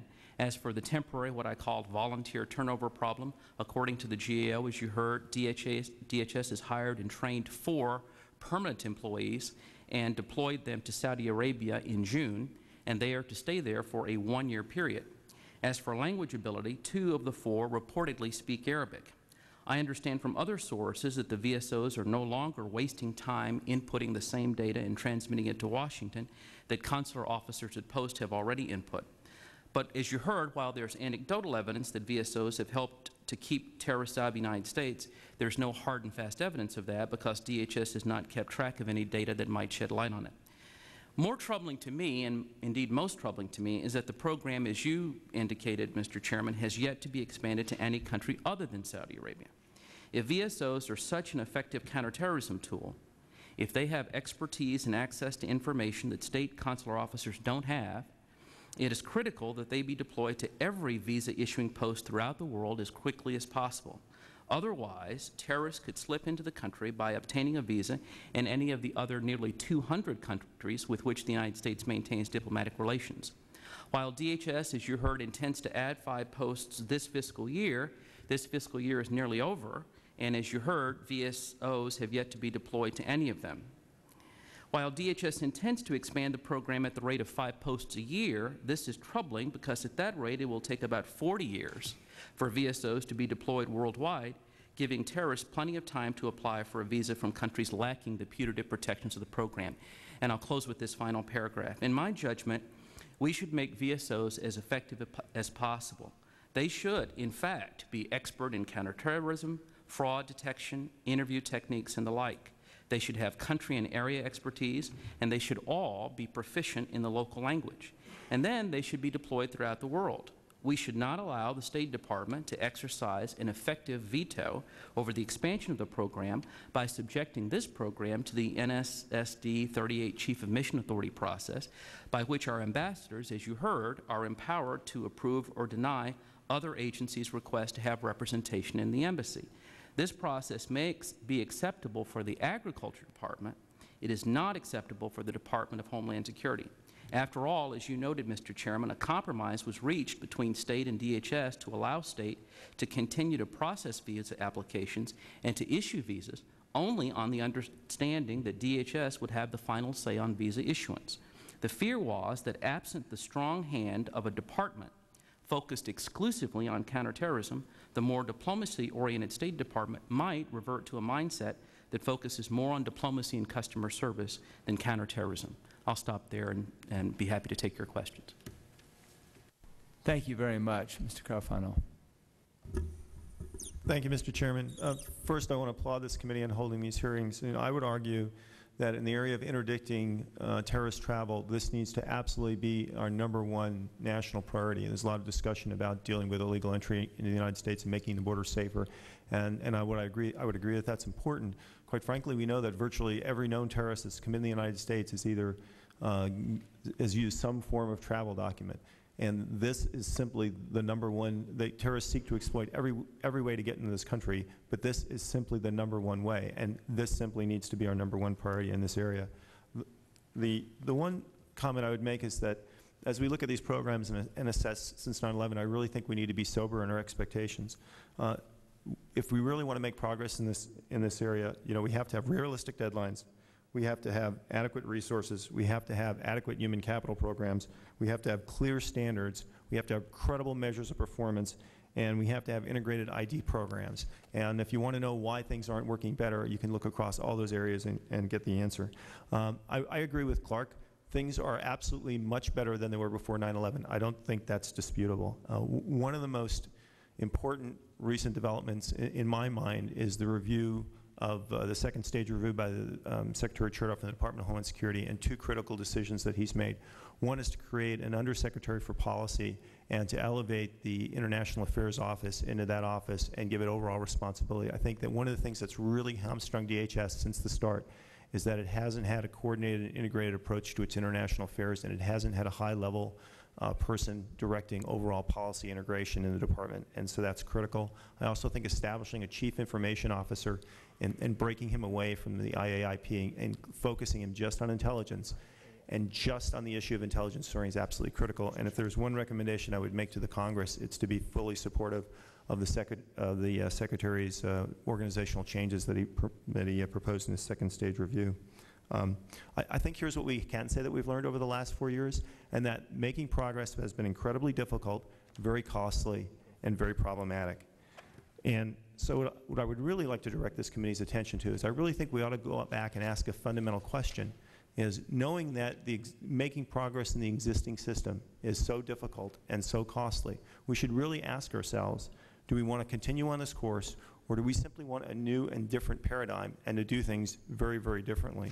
I think terrorism is a long-term problem. The terrorists aren't going anywhere. It took 5 years to plan 9/11. It took 3 years to plan the Madrid bombing. This is going to be an endemic problem in the 21st century. I think we should take our time and build the system and get it right. And staying with a legacy system, which we know fixing it and making it better is very, very difficult, may not be the right, we may not have made the right policy choice in the Homeland Security Act of 2002. I would argue that we take a different course. I think that it makes no sense to divide major responsibilities between 3 major departments. I would consolidate them all in one, and I would argue that that should be the Department of Homeland Security. And then The 3 major responses being? Justice, Department of Homeland Security, Department of State. And I would argue that we go back and we start with a blank sheet of paper and envision a new program or a new system on how we want people to come in and exit this country in the 21st century. And I'll just end by commenting on 2 things that I think should be an important part of that strategy. One is the visa waiver program. And I would simply argue as a matter of strategy that this is the right solution. If you can get countries into the visa waiver program, and if they can and have a degree of due diligence that they are operating with the same due diligence that we are, you do 2 things. One is you build more geostrategic partnerships, and there are lots of countries that we want to be opening and be stronger partners with. And the second one is then you take an enormous amount of resources, and then you can then shift them to other states that aren't meeting that same level of due diligence. And the second point I would make is we really need the equivalent of the military war colleges and National Defense University. We really need a Homeland Security University that brings together these mid-level people in the State Department and Justice and Homeland Security to really have them in an academic environment, really think deeply about these challenges. And one of them should be terrorist travel. There should be an entire academic environment for these mid-level people to sit together and deep think about this issue. And so I really think that we do need some kind of equivalent to the War College experience for our future leaders in these 3 departments. And one of the core pieces of that curriculum, not something in the counselor's school, not something as an add-on course, not Tuesday of instruction, but a serious intellectual development as warfighters think about how to conduct a campaign. People in these other agencies should be thinking about how to fight terrorism. Thank you. Is there any model of any school somewhere else, any country that has a school on Homeland Security? No. So you're being kind of like Newt Gingrich thinking out of the box here, huh? Yeah. Okay. Ms. Ginsburg. Yes, Mr. Chairman. That's the mic that has the least amplification. Do you want to just pull it closer to you? Mr. Chairman. Is it on? Do you have the light on? It's on. Just tap the top. Don't move it yet. No, tap this. No, it's not on. Oh, there we go. Okay, there we go. Mr. Chairman, Mr. Van Hollen. And I'm going to ask you to do one more thing. I'm so sorry, but just lower the mic a little bit. Let's just see if we get an improvement. Thank you. Yeah. It is a privilege to appear before this subcommittee, which has maintained a consistent focus on the visa process since 9/11 and acted as a force for its continual improvement. Let me first summarize the GAO's key findings as follows. The visa process must serve simultaneously as an anti-terrorism tool and as a facilitator of legitimate travel. Consulates are still understaffed in numbers, expertise, and experience levels. Counterterrorism and counter-fraud tools are improved but not optimal, and DHS's practical contribution to the visa process remains unclear.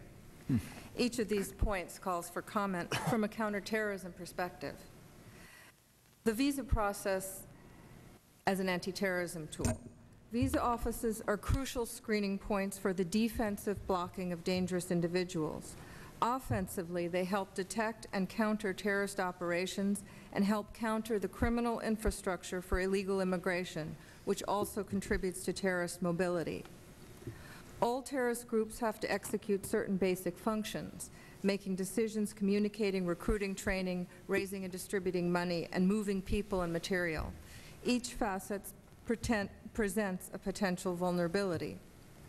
Terrorist mobility, the need to move people, is central. When terrorists need to cross sovereign borders for any of their critical functions, their vulnerabilities and our opportunities for detecting them are greater. The mobility function offers opportunities for designing new offensive and defensive measures. We can create new types of information based on it, use it as points of attack, or make it more difficult to carry out, especially secretly. Yet terrorist mobility has received significantly less attention than it demands. The visa process is central to this new field of terrorist mobility. The visa office is a key location where we have the opportunity to detect and intercept terrorists, or at least ensure that they leave a footprint. This footprint can contribute to a larger analytic effort by consular offices and others. This information will become relevant later when a new clue allows visa database information to be read as the record of terrorist passage. With other information, it can reveal patterns and trends and speed the design of new countermeasures. Visa offices, consulates, and embassies are also critical locations for crime control.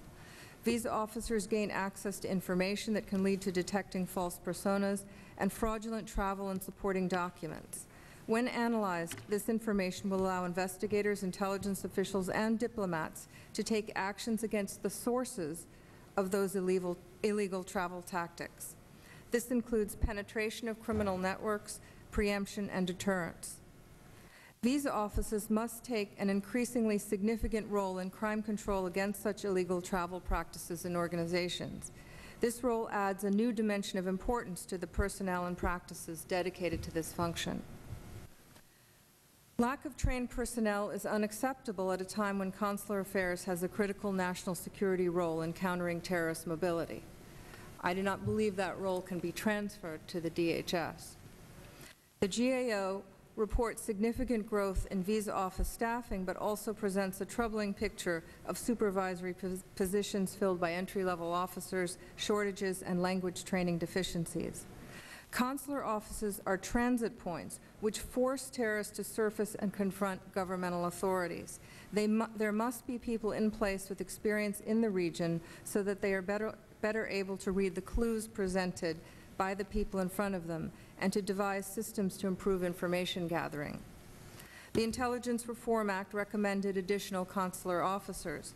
Until this occurs, there should of course be a process of establishing priorities for filling posts critical to national security. Part of the good news in the GAO report is that the State Department is currently developing distance learning courses in the areas of fraud prevention and terrorist mobility. This is a good beginning as long as there are mandatory requirements. Once the courses are distributed, consular officers must determine whether they are adequate and what modifications are needed. Two other points about counterterrorism are important. First, each post's officers must have a thorough understanding of the role of that geographic area in terrorist mobility and in the criminal infrastructure for illegal migration. This probably means developing specialists at posts for this purpose. These specialists would have a career path that reflected their role, such as cross-service in the intelligence community and at ports of entry. At present, there appear to be at least 25 visa fraud investigators deployed, but no specialists in terrorist mobility. Only specialized knowledge, however, allows visa fraud to be recognized as terrorist-related. And it does not appear that the ability to make these assessments is a mandatory requirement for any of the fraud investigators. Second, there still appears to be insufficient focus on travel and supporting documents as a means of detecting terrorists. As you know, the 9/11 Commission found that 15 of the 19 hijackers were potentially detectable as terrorists by documentary indicators. Information relating to potential terrorist travel documents is extensive, detailed, and ever-changing.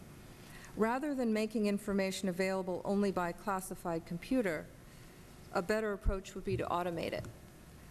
Information relating to potential terrorist travel currently, there are no electronic screening of passport books themselves and of accompanying documents.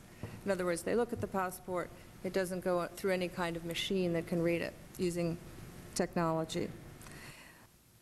This can be done to detect, to determine authenticity, to detect adulteration, and terrorist and criminal indicators. yet this capability exists and can be further augmented. The goal should be electronic screening of foreign passports and identification documents using these kinds of algorithms. One dimension of a terrorist mobility specialist job should be expertise in documentary indicators, just as there are forensic passport specialists today who supply the nation with expertise on fraudulent passports generally. Improved fraud detection through interviews with visa applicants and scrutiny of their documentation is a critical dimension of countering terrorist mobility, of crime control and immigration management. Once fraud of any kind is detected, there must be an additional effort to detect any links to terrorism or to a criminal organization that may have links with terrorists. According to the GAO, what consular officers are requesting are better counterterrorism tools and training. The basic truth here is that DHS personnel from ICE or CBP do not have any greater expertise in terrorist mobility than consular affairs officers. The experiment of having DHS visa security officers perform this role, for which they are no better equipped than the personnel at the State Department, should end. Instead, there should be a focus on what functions DHS officers must fulfill overseas themselves to counter terrorist mobility. Consideration should be given to building up at least two important roles to supplement the visa function overseas.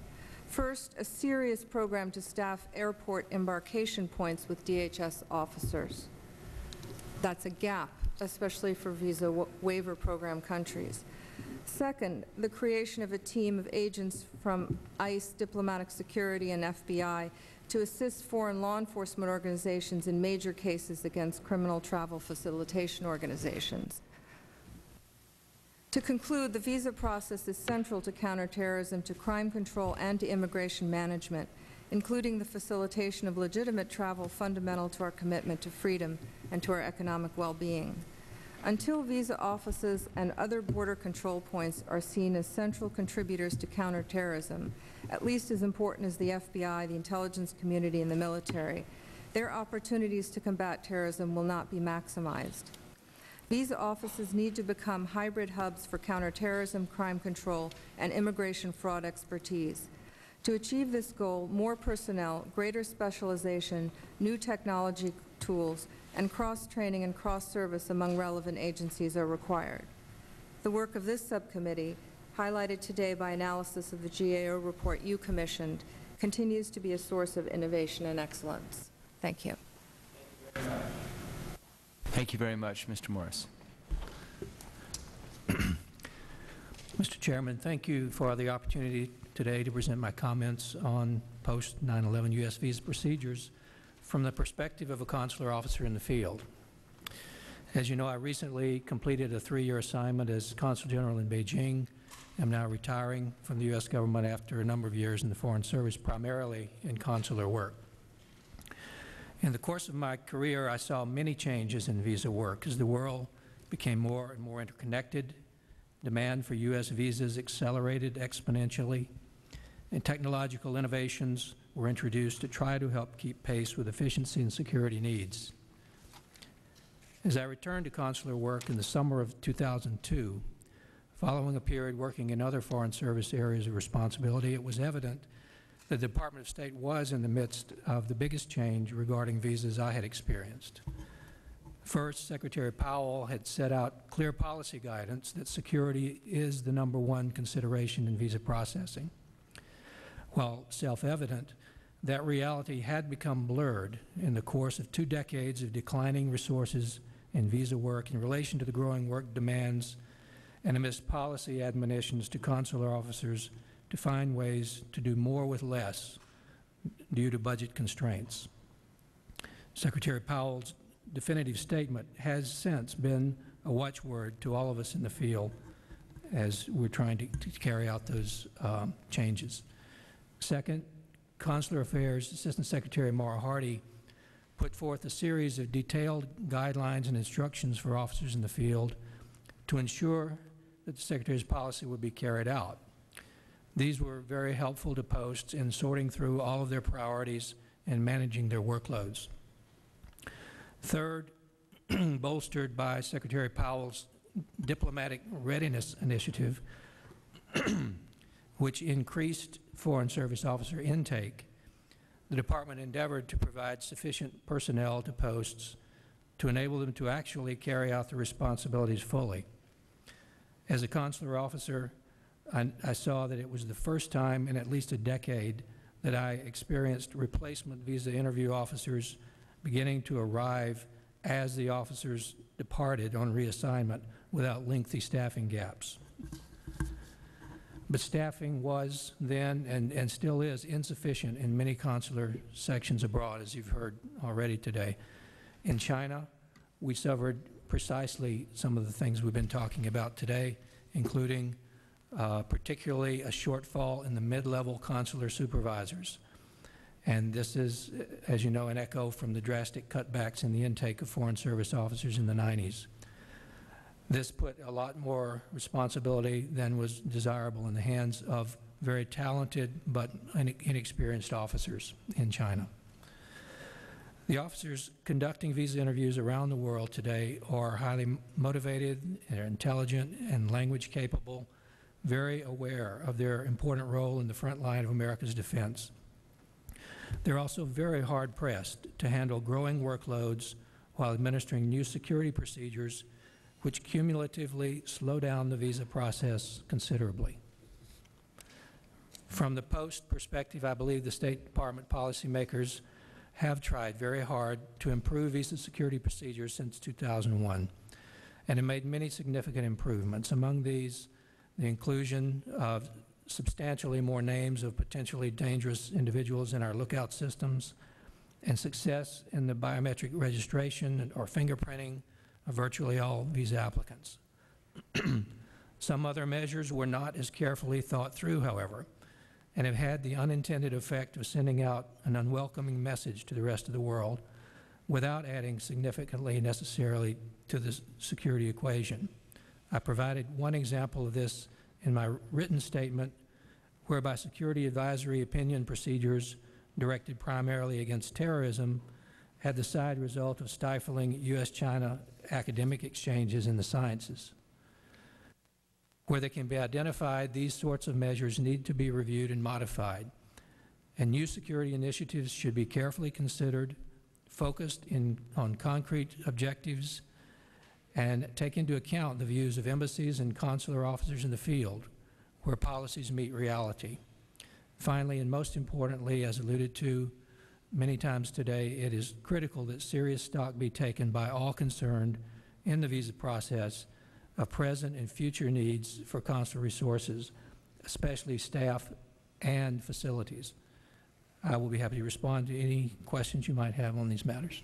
Thank you very much. All your statements will be included in the record in their full form. Mr. Van Hollen.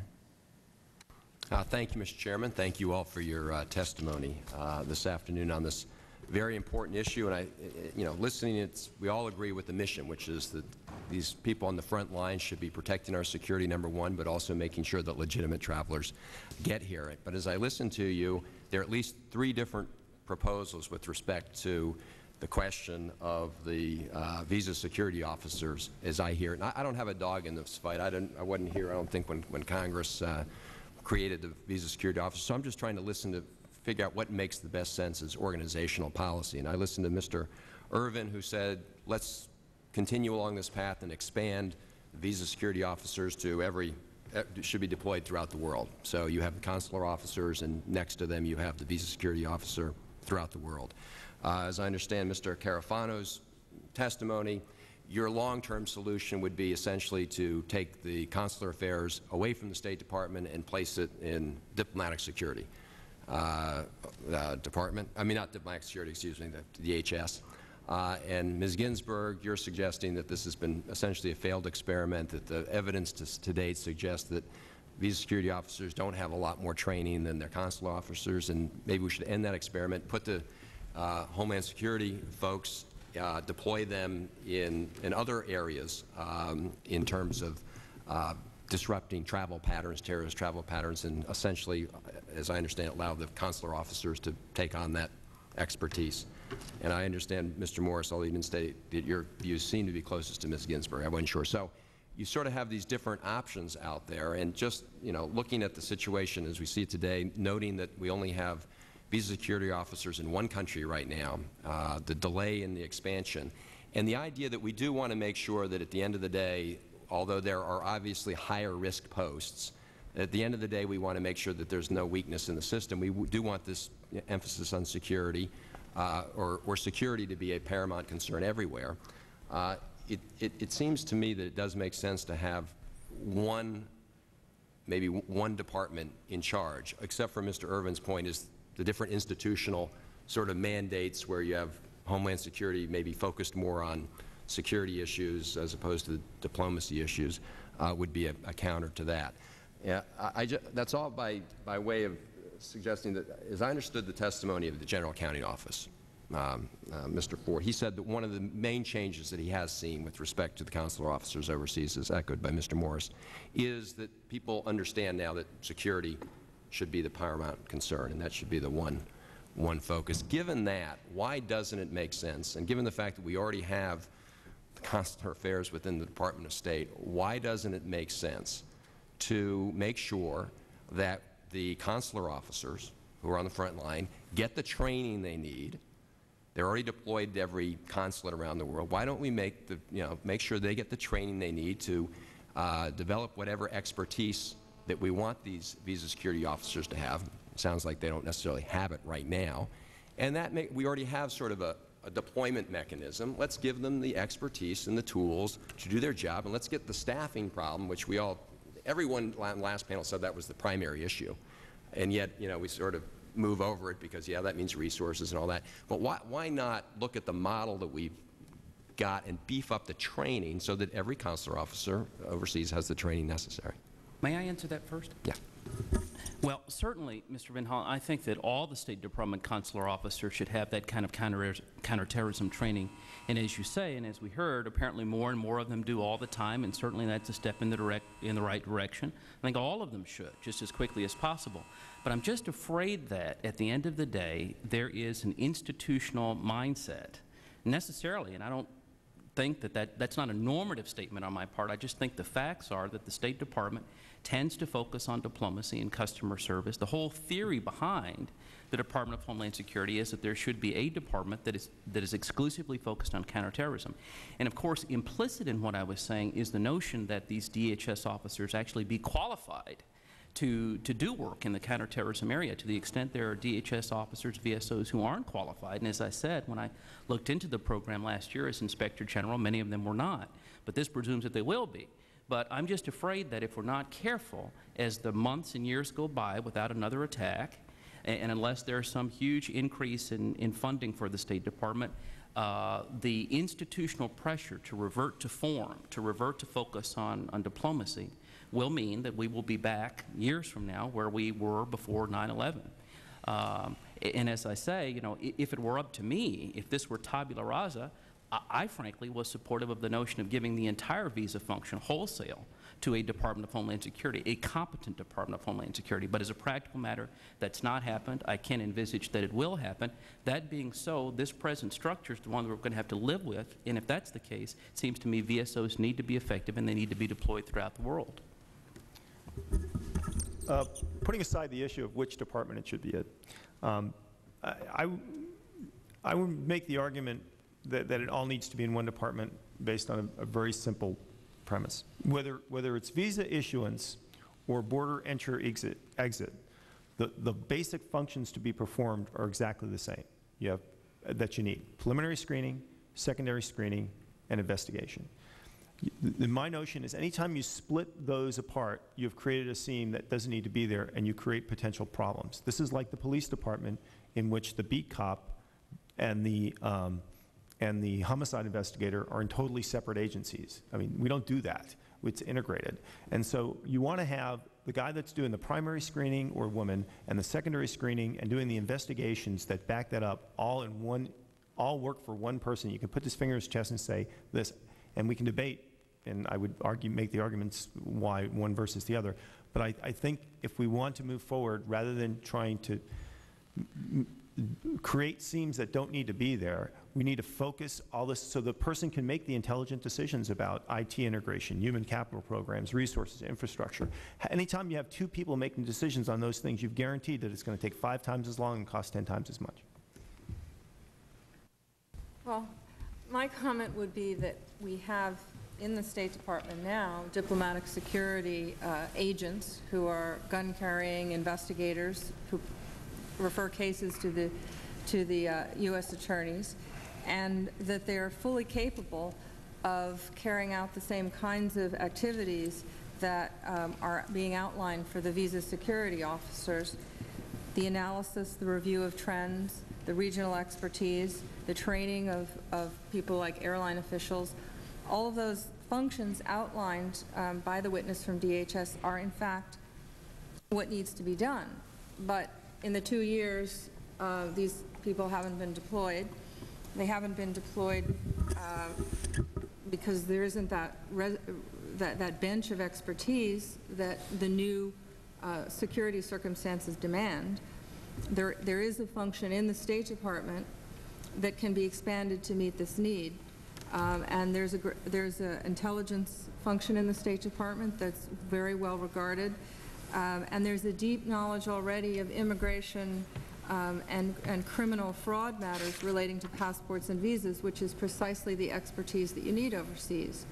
I would argue that that needs to be expanded. The function of the diplomatic security, the function of units like the, I think it's called the Vulnerability Assessment Unit in Consular Affairs, which is a new analytic unit to take the data in the consular databases and create algorithms that help predict where there are problems, and that we need to do much more to support those functions, including for investigations conducted by foreign governments of human smuggling organizations, major document forgers who are supplying, and the people who are then some showing up at consulates and looking for visas. And those teams can be integrated teams with people from ICE and CBP, FBI, but there's no need to shift this function when you have within the State Department a fully capable diplomatic security service, which should indeed be involved more deeply with the consulates in looking at the visas. They can have full access to the NCIC data, which we haven't discussed much today, which is one of the trouble spots. They are fully qualified to review that data, and there's no reason why they shouldn't be doing that. And indeed, one of the problems was that the visa security officer haven't been able to define a role that's any different from what the diplomatic security officers can perform. Just to sum up, I understand each of your testimony was, if you had your wish, this function would be in one department. I mean, you might differ on which department it should be in, but just organizationally, it makes sense to put this under one department and get rid of this two people sitting side by side with really very much the same mission at the end of the day. Thank you. Thank you, Mr. Chairman. I have some other questions, but after. No. Keep going. Let me just ask with respect to the waiver program, because there's no doubt, ideally, that if you can be assured that the processes and protections that are in place in each of these 27 countries are perfect, that obviously that's the best way to assure security, in the sense that if you could be 100% guaranteed. But that, of course, depends on us, relying on the systems that are put in place by these 27 countries, and if the list expands, more than that number of countries. And at least in terms of your ability to travel within at least some of these 27 countries, within the European community, you issue your travel documents in one country, you can travel freely within the European community and get on an airplane anywhere you want. I guess the question is, as we focus so much today on our consular officers, are we focused enough on, and have we put the time into really reviewing the security measures that are in place in the waiver countries. And I ask this question not because I think that we need to clamp down. I don't know the answer to the question. I know you have all probably looked at that question, but it seems to me it'd be a mistake to focus all our resources and attention on closing a barn door in one place while it was wide open somewhere else. So if you could all respond to that, I'd appreciate it. First. If I could start on that, Mr. Van Hollen. I looked at the security implications of the visa waiver program also when I was the Inspector General of Homeland Security, and I'm concerned about the visa waiver program. One of the things that we recommended in that report was the U.S. visit system be applied to visa waiver countries. And frankly, the Department of Homeland Security was slow to do that. We recommended that, I think, in April of '04. It actually wasn't done until the end of the year. And the Department has acknowledged that there are likely terrorists who would not have been caught had U.S. visit not been applied to travelers from those visa waiver countries. It's not for nothing, for example, that Zacharias Moussaoui, the alleged 20th hijacker, came on a French passport, that Richard Reed, the shoe bomber, came on a British passport, etc. So it's very important. Secondly, as you suggest, we learned when I was the Inspector General of Homeland Security that there wasn't sufficient oversight on the part of the Department of Homeland Security of the bona fides of the countries participating in the program. There wasn't the kind of regular review that is required to make sure that countries merit their continued participation in the visa waiver program. And even though, final comment I'd make, even though now, fortunately, the U.S. visit system is applied to visa waiver countries, there's still no way to match the biometrics of the travelers from the visa waiver countries with those of the applicant at the consulate, because, of course, the visa waiver travelers did not apply at consulates. They did not have to obtain a visa. So it's there's a potential security gap there, needless to say, and certainly I would not expand the program. Yeah, well, of course, Clark and I just disagree on this. My first comment would be that one of the key criteria that no one's mentioned is reciprocity. Every country that we give visa waiver status gives visa waiver status to us, and they're also depending on us to keep terrorists from getting passports. And we can ask, can the United States guarantee that we're never going to give a passport to a terrorist? And the answer is probably no. I agree with Clark that the visa waiver program was created before terrorism was a major issue, and that we should look at mechanisms to strengthen the program, to add in criteria for terrorism, to add in means of oversight. But I think the last thing we want to do is to abolish it, and I would argue we need to extend it, and for two strategic reasons. One is we have to get over the notion that the visa system needs to be perfect, because we all know that getting that last 10% or 15 or whatever is 80% of the cost. Visas are part of a layered security system, and in the end of the day, the visas are never going to stop terrorist travel.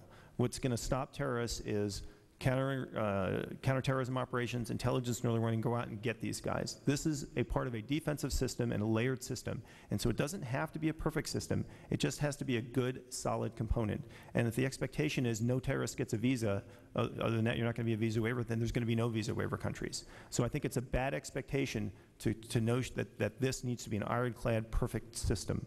If we just don't give passports and visas to known terrorists, I'd be happy. The second is we don't have all the resources in the universe. And we have to realize that every time we add a visa waiver country, that's an enormous amount of resources, because most of these countries are people where most of the people come from that we can put on other places. I mean, there were proposals to end the visa waiver program, but when you look, when people started running the numbers and what it would cost, and to both the economy and in resourcing to try to give a visa to everybody that comes in this country now that doesn't need one, it was astronomical. So there's an enormous resource implication. It's a tough choice. It's a strategic decision, but it's an enormous amount of resource that you could fill up. And the third is, I think, we've all talked about, and we can't give lip service to it, it's economic growth, it's civil society, and it's security. And all three are important. And we can't give economic lip service to the fact that we have growing strategic partners that sit, and we've got Poland, which has people dying in Iraq, and the Czech Republic, which has been great, and India, which is an enormously important strategic partner. And we've had South Korea, which has been a strategic partner for 50 years. And we've turned to these countries and we said, okay, countries like France, they can come and go all the time, even though they disagree with us. But you that have helped us out, you can't, you're not eligible for the visa waiver program. And that's simply geostrategically dumb. These countries can meet these standards, If we tighten our standards, they can meet these standards, and we should be, I really disagree with Clark. We should make a strategic choice to identify key countries, to sit down and make a roadmap on what we can do to get there. If we need to add additional measures and oversight, we should do that. But we should be charging ahead trying to add countries on the list and make the countries on the list do better, not take countries off. Well, I mean, I agree we should strengthen the program, and the first thing we should do is look at the airport embarkation points with our strategic partners about what we can do to improve the security there, including through the use of overseas DHS officers that are only in a very, very few places. Thank you very much. Appreciate your presence at this hearing. You all have gone well expanded what we discussed this morning, but if we just go back to what we discussed this morning, what was your reaction to the testimony you heard this morning? Well, I'll start, Mr. Chairman. I'm very happy that you and Mr. Van Hollen probed both the DHS and the state personnel to ultimately highlight the fact that the Department of Homeland Security has not, apparently, pressured the State Department and enlisted the support of Congress to dispatch these VSO personnel beyond Saudi Arabia as the law intended. And I think it's absolutely critical that that be done. Again, this presumes that the VSOs know what they're doing, but I think it is possible to find people in our country who can serve in this capacity. I question, again, for the reasons that I've already said, not to beat a dead horse, whether State Department officers can do that. I think we need to learn from the lessons of history. After all, there were RSOs, regional security officers, before 9/11. There have been studies that have shown that RSOs have not focused on visa fraud to the extent that they should. I know something about that, having been the State Department's Inspector General and having fought jurisdictional battles, frankly, with the RSOs, since there's a joint jurisdictional overlap between RSOs and the Inspector General's office. So I think it's critical that this be done, and then you highlighted the fact that it hasn't yet been done. Thank you. Yeah, I think what we heard was incredibly predictable. I mean, Congress split the baby in a not very clear way, and it forced these departments to figure out how they were going to seamlessly integrate their operations in areas where they have tremendous human capital, resource, and IT challenge. And really, they've asked them to do something that no federal agencies have ever done, which is to come up with a cooperative interagency federal program of a major scale with major resources on the line and make it all seamless and do it in 4 years. And the fact that they're struggling with it, I just think is eminently obvious. And if it was anything less, I'd question whether I was on the right country. So bottom line, from your standpoint, you did it from day one. The system is so flawed that we developed. I mean, I think I quite frankly think we're getting what we paid for. I mean, we're getting very incremental gains. The answer is yes to my question. Yeah, absolutely. There seems to have been this morning a focus on resources, the need for consular personnel, and this is a need across our entire border system, the ports of entry as well. The investment in the infrastructure, in people, in the information systems is lacking, and it's just taking a long time to be built up. I think we have to recognize that this is now a national security environment, and there's a great deal at stake, so that when you are shorting consular officers, you're shorting counterterrorism capability. And although I don't fully agree with the idea of full separation between departments, I think you need fusion centers like the Human Smuggling and Trafficking Center, which is jointly run by the Justice Department, DHS, and the State Department, which is a center of expertise on human smuggling, human trafficking, and soon, I believe, terrorist travel. And it's that kind of interagency cooperation which I think is going to make a big difference in connecting dots and in understanding trends and patterns. I think posts abroad, certainly in so Beijing. The question was, just want to make sure, the question yes. I first asked before you maybe elaborate on what you just heard. What was your reaction to the testimony this morning? Reaction to the testimony this morning on when you're sitting in the audience listening to this, what were you thinking? Well, I thought that as an American citizen, that I was puzzled why something that had been mandated and 2 years later had not come about. And being a consular officer in Beijing didn't help me understand the bureaucratic reasons why it had not happened, so I agreed with your question. Well, do you think the problem lies more with DHS or more with the State Department? I honestly have no perspective particular to give on that. From our perspective and from everything I've heard in the State Department, we were told that this is a great agreement. We're going to make this work. This is policy. A great compromise in the sense? Great compromise. And then we waited out in Beijing and nothing happened. Interesting. And when we discussed this with other DHS people, not in those types of programs, we didn't get very clear. Hold on one second.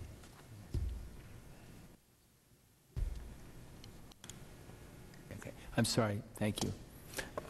When we had chances to interact with DHS people in the field, we would ask them what's going on, because we wanted to plan for our own sections and how to incorporate them and how best to use them, and they couldn't really give us any clear answers. So we were just in a waiting mode. I'm going to ask our professional staff just to ask a few questions, and I thank Mr. Van Hollen for being here. Thank you, Mr. Chairman. Thank all of you. Thank you. Thank you, Mr. Chairman. Mr. Morris, could you expand a little bit on what you were just talking about and on how at Beijing you coordinated policy, programs, information with the intelligence, security, and law enforcement personnel, given this open setting? What was that conversation that took place? How did you get information from the law enforcement and intelligence folks? How did you incorporate that into your jobs? Were they helpful? Did you have a good relationship with those folks? You mean the people at Post, the representatives at Post? Yes, sir. I thought we got great cooperation from all the other elements, law enforcement elements, the FBI, the DEA, on and on. One of the things that wasn't mentioned today was a program where each month, and more frequently if necessary, the country teams get together and they discuss sharing of information. This is a mandatory meeting, and it's mandatory that we report it back to the department. It's called the Visas of Viper program. And the purpose of that is that any information that anybody has at Post that's in any way terrorist related to a potential future application should be shared with the consular section. And they may be transmitting that back to their own home agencies, but they're supposed to also give it to us, and then we transmit it back in our channels. We got a lot of information in Beijing. I think we got good cooperation from that. We interacted with the agencies on this security advisory opinions on related to not just terrorism, but also tech transfer, which is a big issue with China. They're trying to get our technology, basically, and we're trying to prevent it. And when it's going to be used for potential dual use and those sorts of things. And we worked very closely with the Defense Attache's office, the commercial section, and others that had expertise in certain technical areas that we in the consular sections did not. I sought their advice when cases came in and we weren't sure exactly what these people were going to the United States to try to ferret out, and if it was legitimate or not. So we had very good cooperation on that, and we worked closely with DHS also locally, but they were not in this particular security role.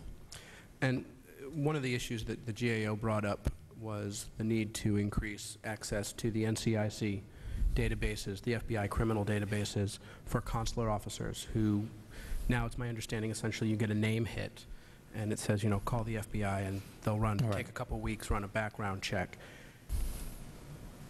How would that have changed your job in China, the folks in your office in China? Would that have made life easier? Was that something that just would have added time? Sure. The more information you have on an applicant, the better. first of all, we had enough information, we were given enough information to determine visa eligibility. So that's, and that's our basic function. But if you're going beyond that, to determine, for example, if there's fraud, a fraud scheme going on, or a terrorist scheme, or something of that nature, the more information that you can get, it gives you a clue to ask another question and to go further.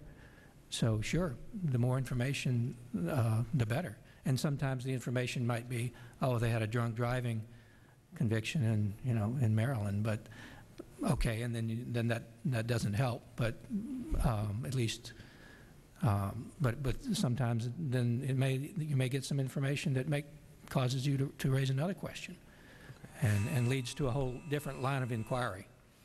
And then I guess my last question, and for all of you, but I guess we'll start with you, Mr. Morris, again, is are there security steps that have been put in place since 9/11 that maybe have gone too far, that are not productive? In your testimony, you talked about the SAOs, but that seems to be something that's fixed. Of course, there's the mandatory interview process now, which is fairly controversial. Are there issues like that, or you can even expand on that one if you like? Well, I think that there are a lot that are coming up in the future. More fingerprinting and more facial recognition, and there are many things that are coming down the pike. And I think my point is that the department, obviously these are very, very important security issues, but posts need to be, given a heads up. This is coming down the pike, and given an opportunity to come back and say, if you do this, you may make a policy decision to take this security step, but it's going to have this negative impact on tourism or business or trade or that sort of thing. So, and then there may be ways that people, in Washington that are developing these policies they can tweak the proposals so that they don't have these unintended effects. And you say the security advisory opinion problem has been resolved. Well, it's been resolved in fact, but in terms of the perception in China and in the academic community and the academic world, it'll be years before the impact of that goes away. Thank you. Ms. Ginsburg? I would just say that if you're going to add security layers and measures, many of which are very critical, then you have to add the personnel and the technology to make sure they work efficiently, and that requires additional investments. Yeah, I'm opposed to mandatory interviews. I mean, I think it's the same problem I have with what we're doing in airline security. I mean, we're using these legacy paradigms to do this, and we're wasting 99% of our resources on 99% of the people that aren't a problem. This is the equivalent if the cops stopped everybody driving down the street and not just people breaking the law. We simply need new paradigms that focus resources on the high-risk people and quit wasting resources on people that we have a comfort level or that are a low risk. Thank you. Thank you. Well, I am a contrarian on this point. I disagree with Mr. Carafano. I'm a hardliner on security, and I think it's possible to be a hardliner on security and at the same time understand the importance of diplomacy and understand the importance of respecting our civil rights, civil liberties tradition. That said, I agree with Ms. Ginsburg that all of this requires resources. And I think one of our problems, and I've said this on many occasions, is that we've underfunded Homeland Security. There's this false distinction between the security of the nation, where we spared no expense, a $400 billion plus defense budget, and literally a fraction of that, about a tenth of that, for the Department of Homeland Security. Certainly more resources are required. So I'm completely for mandatory interviews. That was one of the recommendations I made as the Inspector General of the State Department. I'm very pleased to see that that's happened to date.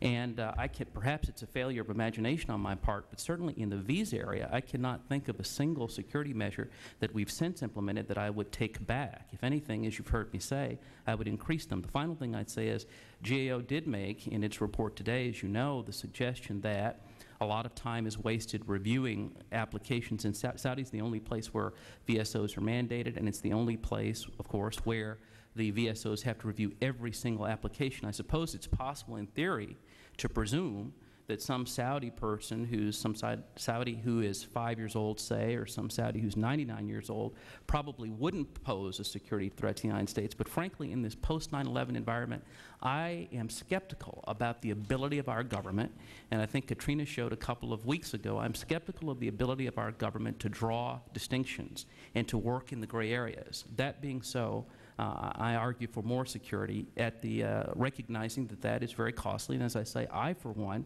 and I say that incidentally as a conservative Republican, am willing to put the resources behind it. Thank you, Mr. Urban. Thank you, Mr. Chairman. Thank you. So a little off subject, but I wrestle with it, and it gets to the point of how far does your security go? We are hearing continually from universities that the best and brightest students are being denied opportunity to study in the United States, and I think that's tragic. We are told that they have given up, in many cases, applied and been accepted in European schools, in Chinese schools, in Russian schools, but not in the United States. And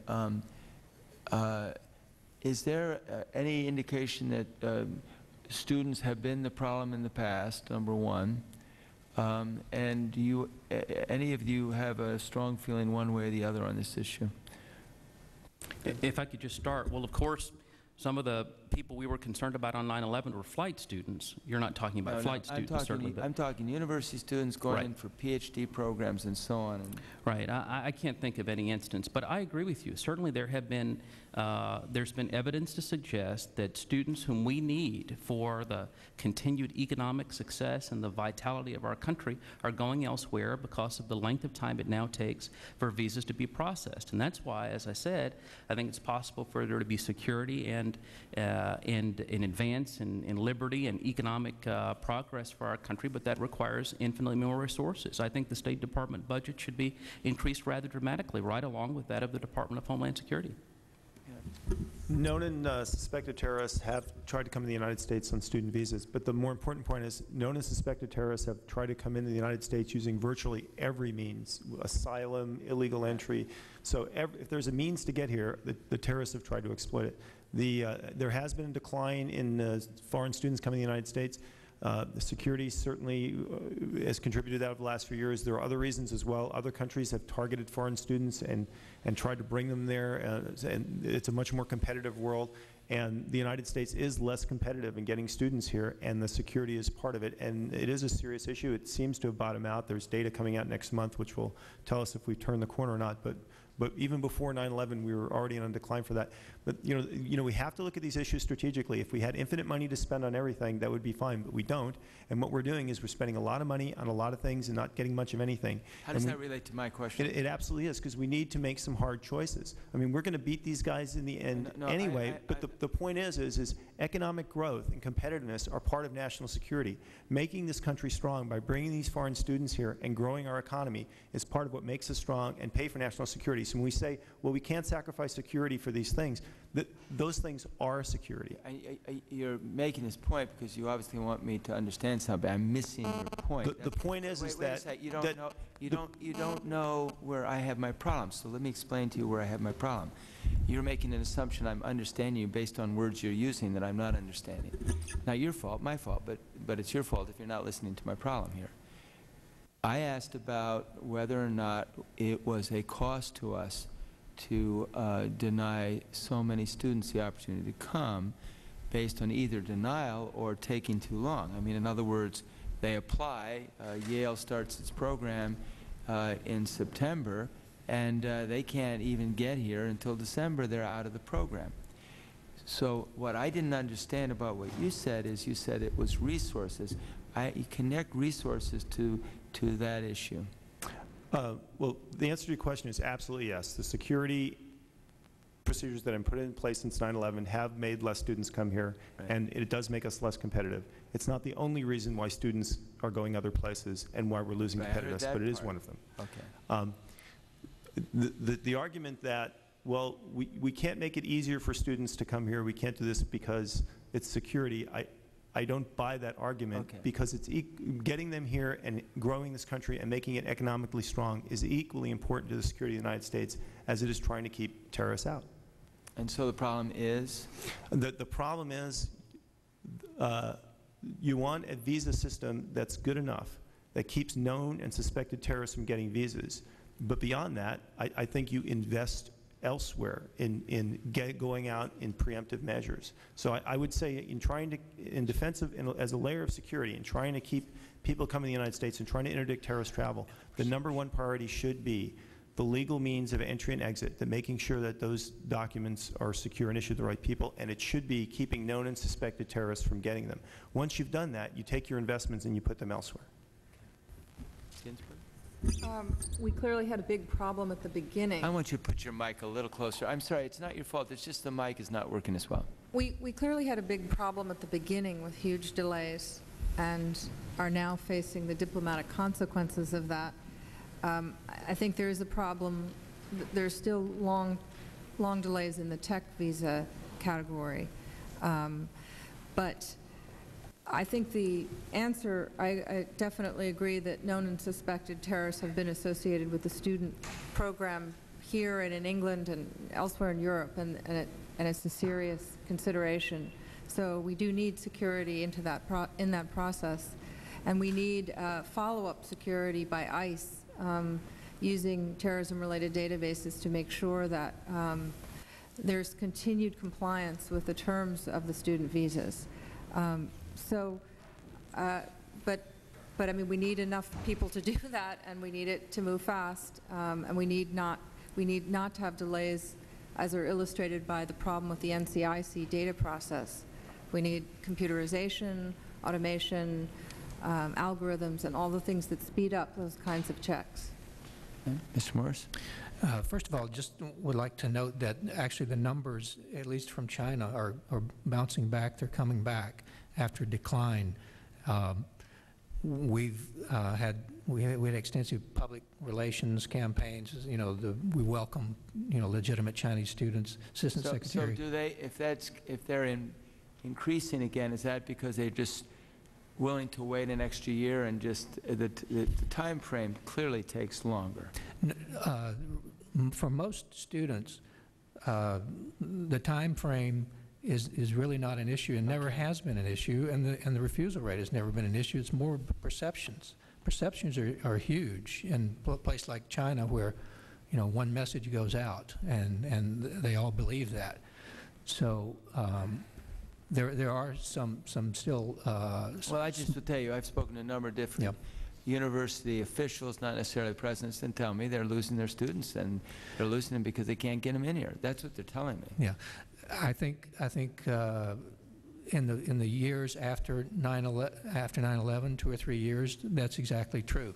But I think that if you look at the numbers, recently you will see that they are beginning to come back. The Chinese students are beginning to come back. But I absolutely agree that we're not only losing, if we discourage the students from coming, we're losing not only the benefits to our universities and the academic exchanges and our own economy in the short term, but in the long term, I've been posted in other Asian nations where you go and everybody in leadership positions in journalism and politics and business have had American educations, and they send business our way. They understand America, and I think China is such an important place. We need that sort of interaction. People going back, bright students going back. Now, Dr. Carafano was basically making the point that it's a flawed system. We have 3 folks involved in this process, 3 different departments, and one would be better, and I think your choice was DHS, correct? I'm sorry? Yes, sir. Yeah. That's correct.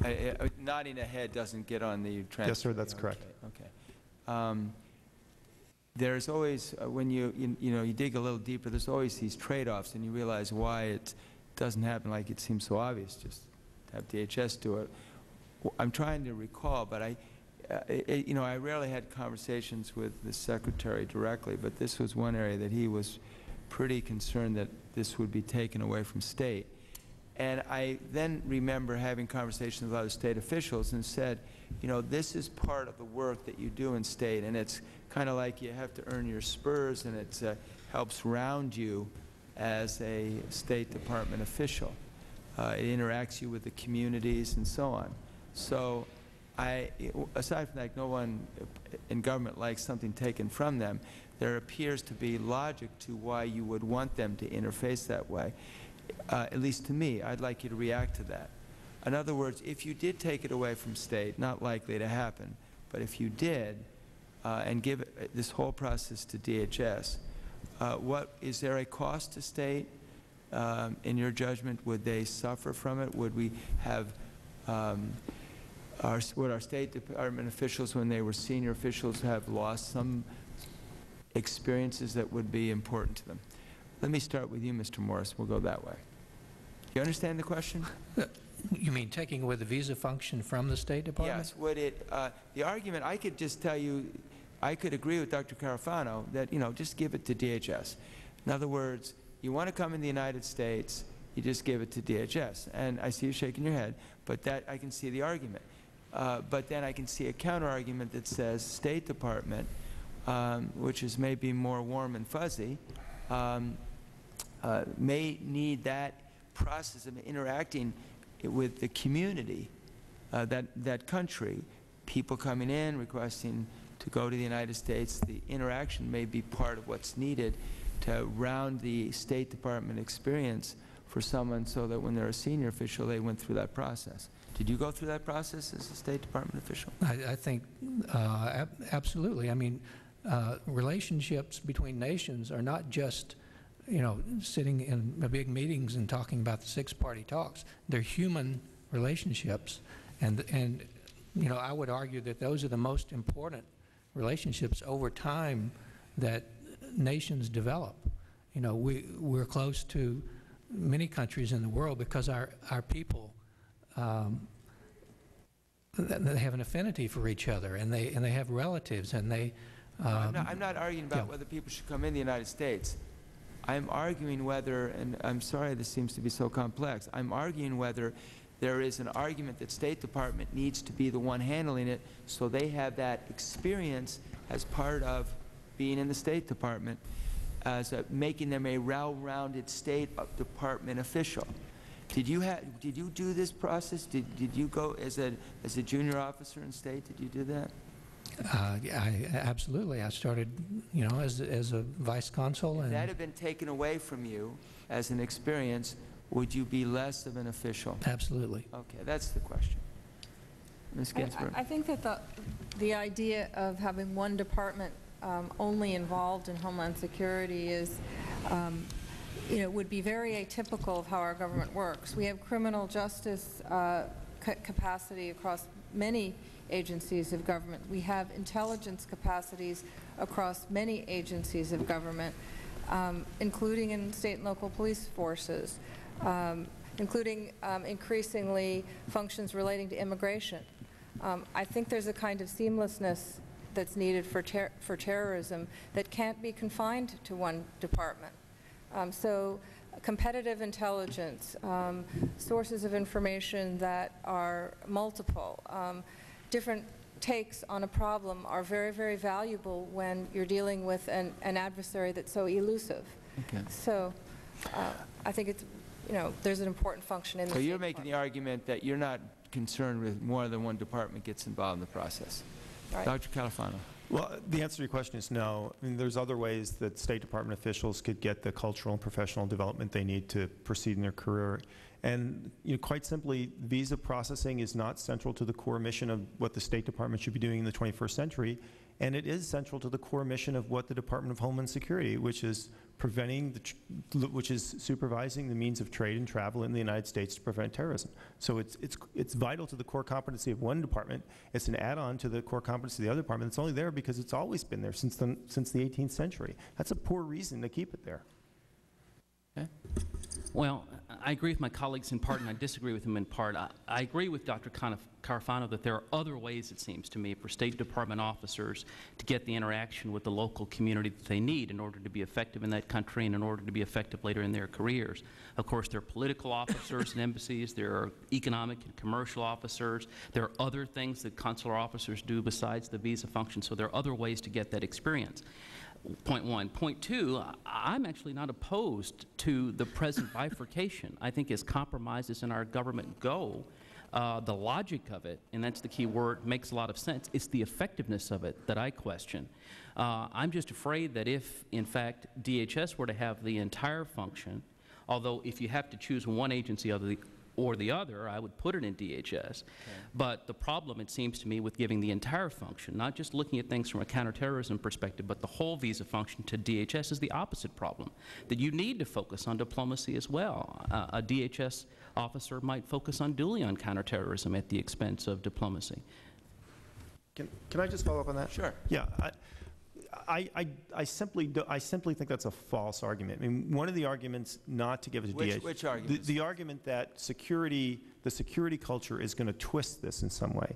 The argument against giving it to DHS was, well, those guys only care about security. They're not going to care about diplomacy and trade facilitation. So that's one of the reasons why we have to keep that in state. But if you look at the evidence, for example, the recent GAO investigations or interviews of State Department officials in Canada, and if you talk to any State Department that's in the visa process, they all tell you that their #1 concern is security. So, I mean, the guys that were supposed to be only concerned about trade facilitation and diplomacy, they're obsessed with security. So, but I could use your argument and just use it against you, and make the point that to say that State Department is one-dimensional would be false too. Well, I absolutely agree with you. And because DHS has people who are as concerned with trade facilitation and movement of people as they are with security as well. So if you agree with me, what's your point? There is no notion that because you put it in one department, you're going to get this kind of insulation and everything, you know, and they're going to look after these other things. So, but your point to this. It's a false argument. Okay. Your point to this committee is, though, that you would prefer, in fact, you think it's not nonsensical to do it any other way than to have one department. And the reason why we took it away from state, where we had them do it, was we felt that they were too much involved in the service side of it and not enough involved with security side. That's the reason why we did it. Yeah, and I think that's the wrong argument. I don't think it's the culture argument. I think is not a valid basis for the decision. The reason why I would take it away from state is I don't think it is a core competency of the State Department, and I think it is a core competency of, and a core mission of DHS. Well, someday. Right. Well, should be. Yeah. Okay. Is there anything that we need to put on the record? Any question we should have asked? Any statement you want to put on the record before we close up? Maybe just one final thing, sure, sir, not to belabor the point, but I think it's important in this last exchange to be clear about what the "it" is and what the core competencies are and what was taken away and what wasn't. I mean, to be precise, of course, the visa function itself, the entirety of the visa function, was not taken away from the State Department. It's only that the question is, should there be some additional layer of review, strictly from a counterterrorism perspective, to make sure that in the future, to the extent that can be humanly done, of course, we won't let terrorists into the country. The question is, should there be that additional layer of review, and if so, who should provide it? And the question that we can't answer today, which is kind of pathetic, is we've had 2 years' experience in Saudi Arabia. Tell us the benefit. Couldn't agree with you more. I think it's inexcusable that it's taken us 2 years to determine whether the program is effective, and if the program can be as effective as Congress initially intended for it to be, then it's critical, as I said, that it be expanded throughout the world, because terrorists can go to any of 209 other visa issuing posts and get a visa there. And at the very least, to do it in a few other, it's in a sense, it's become a pilot program based on the pushback of state and the lack of aggressiveness on the part of DHS. Precisely. Yeah. Well, you know, you're finally getting through to me here. Okay. Any other comment? So with that, I thank you, all 4 of you, for your testimony. Appreciate it very much. And with that, this hearing is adjourned.